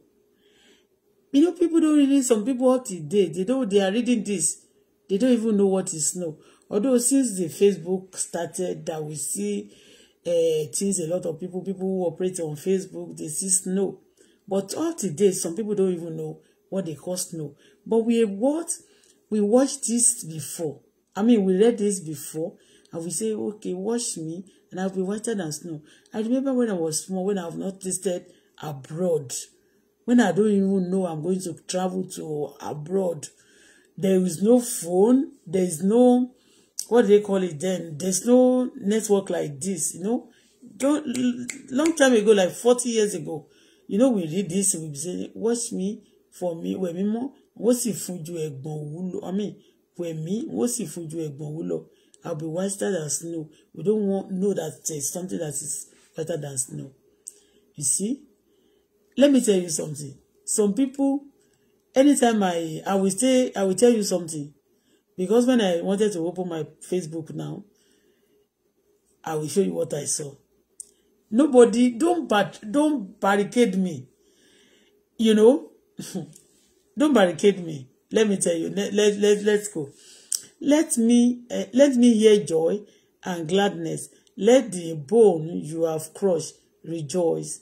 Hide your face from my sin and pluck out my iniquities. Create in me a pure heart, God, and renew a steadfast spirit within me. Do not cast me out from your presence, or taking the Holy Spirit from me. Restore to me the joy of your salvation, and grant me a willing spirit to sustain me. Then I will teach transgression your way, so that sinner will turn back to you. Deliver me from the quest of blood shield. Oh God, you who are God my Savior, you God my Savior, and my tongue will sing of your righteousness. Open my lips, Lord, and my mouth will declare your praise. You do not delight in sacrifice, or I will bring it.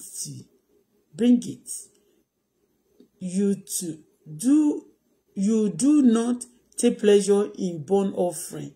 My sacrifice, oh God, is a broken spirit. My sacrifice, God, is a broken spirit. You do not take pleasure in burnt offering. My sacrifice, oh God, is a broken spirit. Okay, a broken and a contrary heart. You, God, will not despise. May it please you to prosper. Oh Lord, may it please you, Lord, to prosper me. No, Sayo. Please you, Lord. Oh Lord, be pleased to bless me.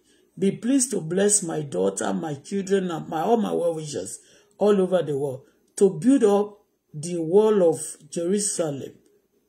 Then you will delight in the sacrifice of the righteous, in burnt offering. Oh, then build will be offered on your altar. Amen. Ogo fún bàbá fún ọmọ fún Ọlọ́run mi mọ́ bó ti wà láti kọ́ ṣe bẹ́ẹ̀ nísinsìnyí bẹ́ẹ̀ ni ó sì máa rí nígbà gbogbo ayé àìnípẹ̀kun. Àmín. Thank you, Father, for this moment. We worship you, Lord, because you are God. There is nobody like you. Ọlọ́run ẹ ṣé, Ọlọ́run tí ò kì í ṣe ènìyàn, Ọlọ́run tó jẹ́ alágbára, ọba tó ju gbogbo ènìyàn lọ, tí ẹnikẹ́ni kò tó, kábíyèsí rẹ, arúgbó ọjọ́, àdàgbà má pàròyè, àdàgbà má tẹ̀pá, ọba lánàá, ọba lénìí, ọba títí ayérayé, agbé ọ̀gá o, àṣẹ ọlọ́ba, bàbá àrà tó mọ iye ọmọ rẹ̀, ọba mi títí ayérayé, arúgbó ọjọ́, ẹ ṣé bàbá, Ọlọ́run ẹ ṣé, ayérayé ẹ ṣé, Ọlọ́run ẹ ṣé, olùgbàlà ẹ ṣé, olùgbàlà ẹ ṣé. Nígbà tí àwọn èèyàn wà níbí, ẹ ṣé gan ni o, Ọlọ́run ẹ ṣé o. Nígbà tí ò sí èèyàn níbí, Ọlọ́run ẹ ṣé o. Tẹ́ wà níbí, ẹ kì í ṣe ènìyàn tó máa ní pé tá bá ti ṣe ìfẹ́ wa, a máa píjẹ wálẹ̀ ni. Nígbà bá ti fẹ́ kó ṣe ló ṣe. Àwọn èèyàn kan ló dá mi o. Ẹni tí ò dá mi tó fẹ́ máa control ayé mi, tí ò dá mi tó fẹ́ máa control mi fún ibi. Ọlọ́run jọ̀ọ́ o, bá mi yí ojú ẹ̀, ṣe ojú ẹ̀ kó lára mi. Àwọn ìkà inú ayé yìí, bàbá ṣe ojú wọn kó lára mi. Olúwa ṣe ojú ìkà kó lára mi. Olúwa ṣe ojú ìkà kó lára mi. Gbogbo ẹni ṣèkà fún mi, tó fẹ́ ṣèkà fún mi, Olúwa ṣèkà fún wọn. Ọlọ́run o, gbogbo ẹni tó lò máa da ìrìnàjò ayé mi rú, tó ṣàgbé ọ̀rọ̀ mi dání, tí wọ́n wá fẹ́ máa fi mí ṣe bí experiment gbogbo, Olúwa jọ ń fèlè láyé, bàbá jọ ń fèlè, Olúwa jọ ń fèlè, Olúwa jọ ń fèlè. Gbogbo ẹ̀yin ọ̀tá ayé mi, ó yẹ máa fèlè báyìí, báyìí. Mo pàṣẹ fún yín, ó yẹ máa fèlè. Gbogbo ọ̀tá ayé ọmọ mi, ọ̀tá ẹ̀yin olólùfẹ́ mi, ó yẹ máa fèlè. Gbogbo ọ̀tá platform mi, ó yẹ máa fèlè. Mo gbàdúrà fún yín lóru rẹ̀, ó yẹ máa fèlè. Gbogbo ẹni fẹ́ kí n kú, ó yẹ ikú gbóná kó jẹ́ tiẹ̀, ikú òjò kó jẹ́ tiẹ̀. Ẹni ro bí ro mi, ẹni fẹ́ bí fún mi, ẹni àtọmọ mi, ẹ̀dá bẹ́ẹ̀, Olúwa ṣe bí fún wọn, Olúwa ṣe bí fún wọn, Olúwa ṣe bí fún àṣebí ayé mi, lórúkọ Jésù. Gbogbo ẹni tó lò máa destroy mi, gbogbo ẹni tó lò fẹ́ pa mi yàrá ìgbà sí kàtàbáyé kése tàyà. magada bobo sotaya bariyaya. Actually no, nígbà tí a bá wà ní orí platform báyìí tí ó bá ṣèrò púpọ̀ níbẹ̀, kò ṣe fún búburú o, fún rere ni nígbà mìíràn. Yes, fún rere ni. Búburú ni ọ̀tárù, ṣùgbọ́n Ọlọ́run mọ̀ sí rere. Bẹ́ẹ̀ ni, búburú ni ọ̀tárù, Ọlọ́run máa sọ, ó máa yí padà sí rere lórúkọ Jésù. Gbogbo ẹnikẹ́ni, mo gbàdúrà ní ẹnikẹ́ni tí a bí nínú obìnrin. Àwọn èèyàn míì gbà mí wọ́n máa sọ pé nígbà tí yóò bá sí òkìní yẹn kí ló ń sọ̀rọ̀, àwọn tó máa wò báyìí pé èyí owó àwọn tó wò lánàá dà, àwọn tó wò lánàá dà, ẹni máa wò mí tó máa fojú pa mí kò ní wò mí, ẹni máa wò mí tó máa ṣèkà fún mi. Ẹ̀dá bẹ́ẹ̀ gbogbo ẹni pín pẹ̀lú platform tó dẹ̀ ń da platform láàmú, ó lọ́ bá mi da ẹ̀dá bẹ́ẹ̀ láàmú, bá mi da ẹ̀dá bẹ́ẹ̀ láàmú. Let me tell you something. There's some people, I'm telling you, tí Ọlọ́run ti bá mi sọ, you must not play with them. You must not do with them. You understand me? But some people, they still believe that ó ní àwọn kan bó ṣe fẹ́ kí ayé ẹ ríre. Wọn ò dẹ̀ ní direction tó ní. Ó ti yé bẹ́ẹ̀, wọn ò ní direction tó ní. Some people just want to use that pé eléyìí o mo ti ń bàjà. You have to buy you too. Wọn ò dẹ̀ ṣe ọ̀rẹ́ mi náà o, but you have to fight this person. You understand me? So nígbà mìíràn wọ́n ti sọ fún mi níbi few days ago wọ́n ti sọ fún mi wọ́n ní don't let some people mo rí wọ́n tag mi ní mo rí bó ṣe wọnú Facebook ń sìn mo fẹ́ ṣí Bible ń sìn I was looking for Bible wọ́n dẹ̀ tó tag mi níyẹn pé kí n rí don't let anybody don't be careful about friends. Mo rí orí page kan ní Martin orí page kan ẹni tó ní page yẹn one big deputy of Lagos State ni mo ti wọ́n kò tag mi ń sìn. And there's some people in that Nigeria, I love them. Like, it's not because of anything. But nínú party kan, some people I like them. Some people I don't like them. But they won't want níbẹ̀ iná wọn máa bí pé tíìmù ni wá o. So gbogbo àwọn tó dẹ̀ wà nínú tíìmù yẹn, even àwọn tó wà nínú tíìmù wọn ò ní like ara wọn. People in the team like this, wọ́n wà nínú tíìmù. Kí gbogbo àwọn tó wà nínú tíìmù ló máa like ara wọn. Talk less of party tí mi ò kì í ṣe ibẹ̀, tí mi ò ṣe. Ó ti yé bẹ́ẹ̀. So, but eléyìí, people, you know, the way people still want to be controlling me like that, I don't like it. Iti mo kàn fẹ́ náà ni, iti bá ti fẹ́ tó bá ti lè fún mi. Tó ti lè fún mi. Like patronizing my business, for me to be elevated, for me to be getting out of stress. That's it. But today your man wà ńbẹ̀ yẹn, okay, ẹnì kan sì wà lórí platform ẹ. Wọ́n máa sọ pé tó bá ti wà lórí platform ẹ, some people be flagging you. To be creating impression that those ones are the one and tí o share yẹn ló flag yẹn. Àwọn dẹ̀ ló share because they don't want you to be mingle because that person have been their enemy. You have to be enemy of that person also. Why should I inherit your enemy? Even the enemy guy, you want to inherit enemy. You are being enemy, you are because of my problem. You are tó bá kò sí ńgbà gbogbo àtẹ́ bá bá Ọlọ́run sọ t'Ọlọ́run bá ń bá sọ face to face bá sọ pé you know Bíbélì gan dẹ̀ sọ fún pé ìgbéni fún ẹni náà tí ìkọ̀sẹ̀ náà wá láti pa ẹsẹ̀ rẹ̀. Ìwọ gangan tó jẹ́ foundation of that problem. Ó ní ìgbéni fún ẹ. Tó jẹ́ ìwọ gangan ló fa ìṣòro yẹn. Wá dé bẹ́ẹ̀ wá fẹ́ máa make are you know some people wọ́n ti dé wọ̀. Ọlọ́run gbọ́ kì í ṣe rọ́. Ṣé ní orí platform mi ṣe bàbá yìí because you share Dino ẹ̀kọ́ sọ bẹ́ẹ̀ yẹn you share Dino ló ń flag the page mi. Kì í ṣe òun ló ń flag the page mi. Òun kọ́ ló ń flag the page mi. But tí bá flag òun kọ́ ló ń flag the page mi. Ó ti pẹ́ bí 5 years ago náà ti máa ń ṣe bẹ́ẹ̀ fún mi. Each time tí bá ti flag page bá ti gbé Dino sórí platform wọ́n máa flag ní pápápápápápá. Níbi mo ṣe jókòó nsìn K1 ó máa wò bí mo ṣe ń sọ̀rọ̀ lẹ́kan ó kàn tag mi. I don't like K1. Nobody must tag me K1. Tí wọ́n ní mi ìfẹ́ nǹkan mi ò like ẹ̀ ní I don't like him. My spirit before my spirit will be fighting with somebody like that. I don't like him. It's better for me not to marry that, to marry so evil. I don't like him. Èmi Bọ́lá mo sọ kò ṣe mo like ẹ̀ say my spirit is spirit mi mo hate it. Spirit mi hate ẹ̀. I tell you. And I don't want anybody because of that. Because nígbà tí mama sọ̀rọ̀ fún tí mo máa ń sọ̀rọ̀ fún àwọn APC nígbà yẹn náà. Ẹ ń gbọ́? Àwọn tó ṣẹ̀ mí yẹn àwọn kan mo kàn dẹ́mu wọn. Kò mí pé kí n má ṣe fún tí bá fẹ́ pọ́n kí n pọ́n tí bá gbé President Bola medicine kó wá sọ pé tó yẹ kí n máa gbé wá sí. I cannot. I don't want to mention his name in my mouth. I don't want. ó ní wọ́n máa fún mi lélẹ̀. Don't give me something, you are not God. I want God to do something for me. Tọ́lọ́run bá dẹ̀ fún mi ní nǹkan, Ọlọ́run dẹ̀ lè fún mi ní kò lè fún mi ní nǹkan burúkú.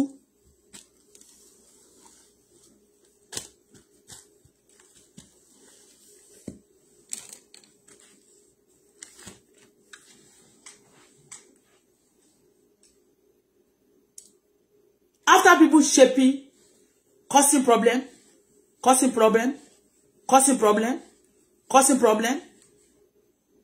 Ọlọ́run ló ní ká jẹ́, Ọlọ́run ni ó ṣe wá ní ẹja àbùbùtán tó lẹ́yìn àtóbi, Ọlọ́run tó wà ní wa tóbi gan tí ó ṣe bùtán. Ọ̀tá mi bẹ̀rẹ̀ ti tán ti pẹ́. Òun yẹn wọ́n fẹ́ tó bá ti fi tiẹ̀ ṣe, wọ́n fara ní ẹ́, ò ní rówó. I don't like him. Ẹnikẹ́ni tó bá dẹ̀ ń fi nǹkan tí ń bá ní mi ò fẹ́ tó bá ń tì sí mi lọ́rùn. You are not ẹni tó wà nínú mi ló. You see, I don't want to be angry. At times I just say, you don't force me to do things. At times, everybody has limits. Ẹlòmíì ti lo limit ẹ̀ tán. Mi dẹ̀ gbéraga kúkú sówó lọ́mù báyìí. Kọ́ máa sọ pé owó tó wà lọ́wọ́ mi mo ṣe ń gbéraga. Wọ́n dẹ̀ lówó. Àwọn dẹ̀ ló ń rule. You understand me?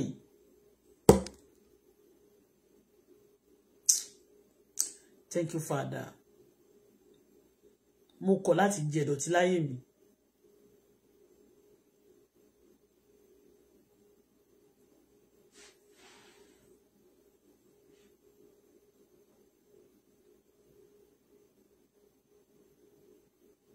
There's some people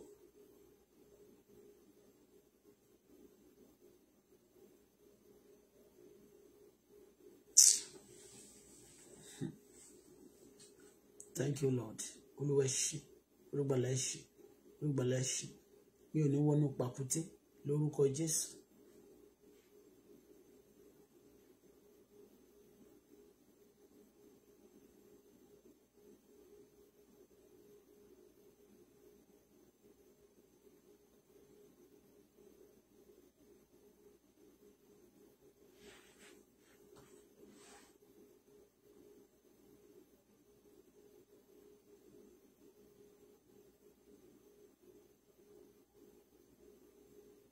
Gbogbo ẹni tí a bẹ̀ lọ́wọ́ ẹ̀ láti bà tèmi jẹ́, tá bẹ̀ sí mi láti bà tèmi jẹ́, bóyá mi ò mọ̀, Olúwa bà ti ẹ̀dá bẹ́ẹ̀ jẹ́ porogodo. Gbogbo ẹni tí a bẹ̀ láti bà tèmi jẹ́, Ọlọ́run bà ti ẹ̀dá bẹ́ẹ̀ jẹ́ porogodo. Gbogbo ẹni tí a bẹ̀ láti bà tọmọ mi jẹ́, Ọlọ́run bà ti ẹ̀dá bẹ́ẹ̀ jẹ́ porogodo. Gbogbo ẹni tí a bẹ̀ láti bà tèmi jẹ́ tí mi ò mọ̀, Ọlọ́run bà ti ẹ̀dá bẹ́ẹ̀ jẹ́ porogodo. Gbogbo ẹni tí a bẹ̀ láti bà tèmi jẹ́, Ọlọ́run bá ti ẹ̀dá bẹ́ẹ̀ jẹ́ porogodo. Bó ṣe máa jẹ́ ní ẹ̀kọ́ ní padà. Ọlọ́run lónìí àti ti lọ, Ọlọ́run gbàkóso máa bá wa lọ lónìí ní Thursday ọjọ́ 16 oṣù karùn-ún ọdún 2024 yìí. Aláàánú ni yín o, ṣàánú fún mi, ṣàánú fún ọmọ tó fún mi, ṣàánú fún àwọn olólùfẹ́ mi. Ẹni bá lòun ò fẹ́ ire fún mi mọ́, lójijì ni kó bá mi ṣe gbogbo wọn lọ́rùn. Ogun ọjọ́ pípẹ́ tó jà mí, ogun ọjọ́ pípẹ́, Ọlọ́run ṣe ogun náà lọ́rùn. Ẹni ṣe bí ọ̀rẹ́ sí mi tó sì jẹ́ ọ̀tá ni, Ẹlẹ́dàá mi bá mi bọ́ sí ìwòwò. Ẹ̀yin abiyamọ ọ̀run, ẹ bọ́ ẹ̀dá bẹ́ẹ̀ sí ìwòwò. Ẹni ṣà ń wò mí tí kà tẹ̀gbìn tó ń ṣèkà fún mi, tó ṣèkà fún ọmọ mi, Ọlọ́run bọ́ ẹ̀dá bẹ́ẹ̀ sí ìwòwò. Ọlọ́run fojú wọn gbolẹ̀, Ọlọ́run fa ìjọba wọn ya yamayama láṣọ wèrè máa ń yà sọnù. Ọlọ́run fa ìjọba wọn ya. Ẹni sanwó àtẹni gbowó láti bà tèmi jẹ́ lórí Facebook yìí, ìṣẹ̀lẹ̀ burúkú tá bá mi kó máa ṣẹ̀ sí gbogbo wọn. Ọlọ́run jà fún Síra, jà fún ọmọ mi, jà fún mi. Bẹ́ẹ̀ lórí kò ní padà. Gbogbo àwọn olólùfẹ́ mi káàkiri àgbáyé bá mi súre fún wọn. Àwọn tó fẹ́ kí n ga, Ọlọ́run jẹ́ wọn ga. Àwọn tá fi bá mi jà, Olúwàjọ́ máa dín májọ ń lé mọ́. Nínú rere bàbájọ́ máa dín ṣáàni. Ẹni bá mi jà ní kọ̀rọ̀ ní gbangba, ohun méje tó mí nínú ilé rẹ̀, Olúwa pa. Jẹ́ kí ire máa kú nínú ilé rẹ̀ ni o. Jésù ló wà. May the grace of our Lord Jesus Christ, love of God, fellowship of Holy Spirit be with us now forevermore. Surely goodness and mercy. Bí ẹ ṣe rọra rí kíní 5,000 ló wà níbí. Tẹ́ rí pé 5 ni 5,000 people ló ń wò mí. May the grace of our Lord Jesus Christ, love of God, fellowship of Holy Spirit be with us now forevermore. Surely goodness and mercy, success and favor shall follow us all the days of our life.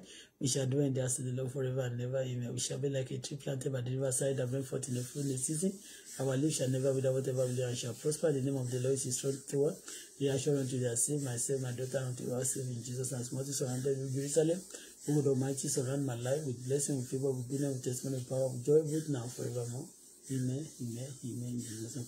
Gbogbo ẹnikẹ́ni tí mo kàn ń ṣe bí ọ̀rẹ́ sí, tó sì jẹ́ pé ọ̀tá nípa pẹ́ ló jẹ́ fún mi.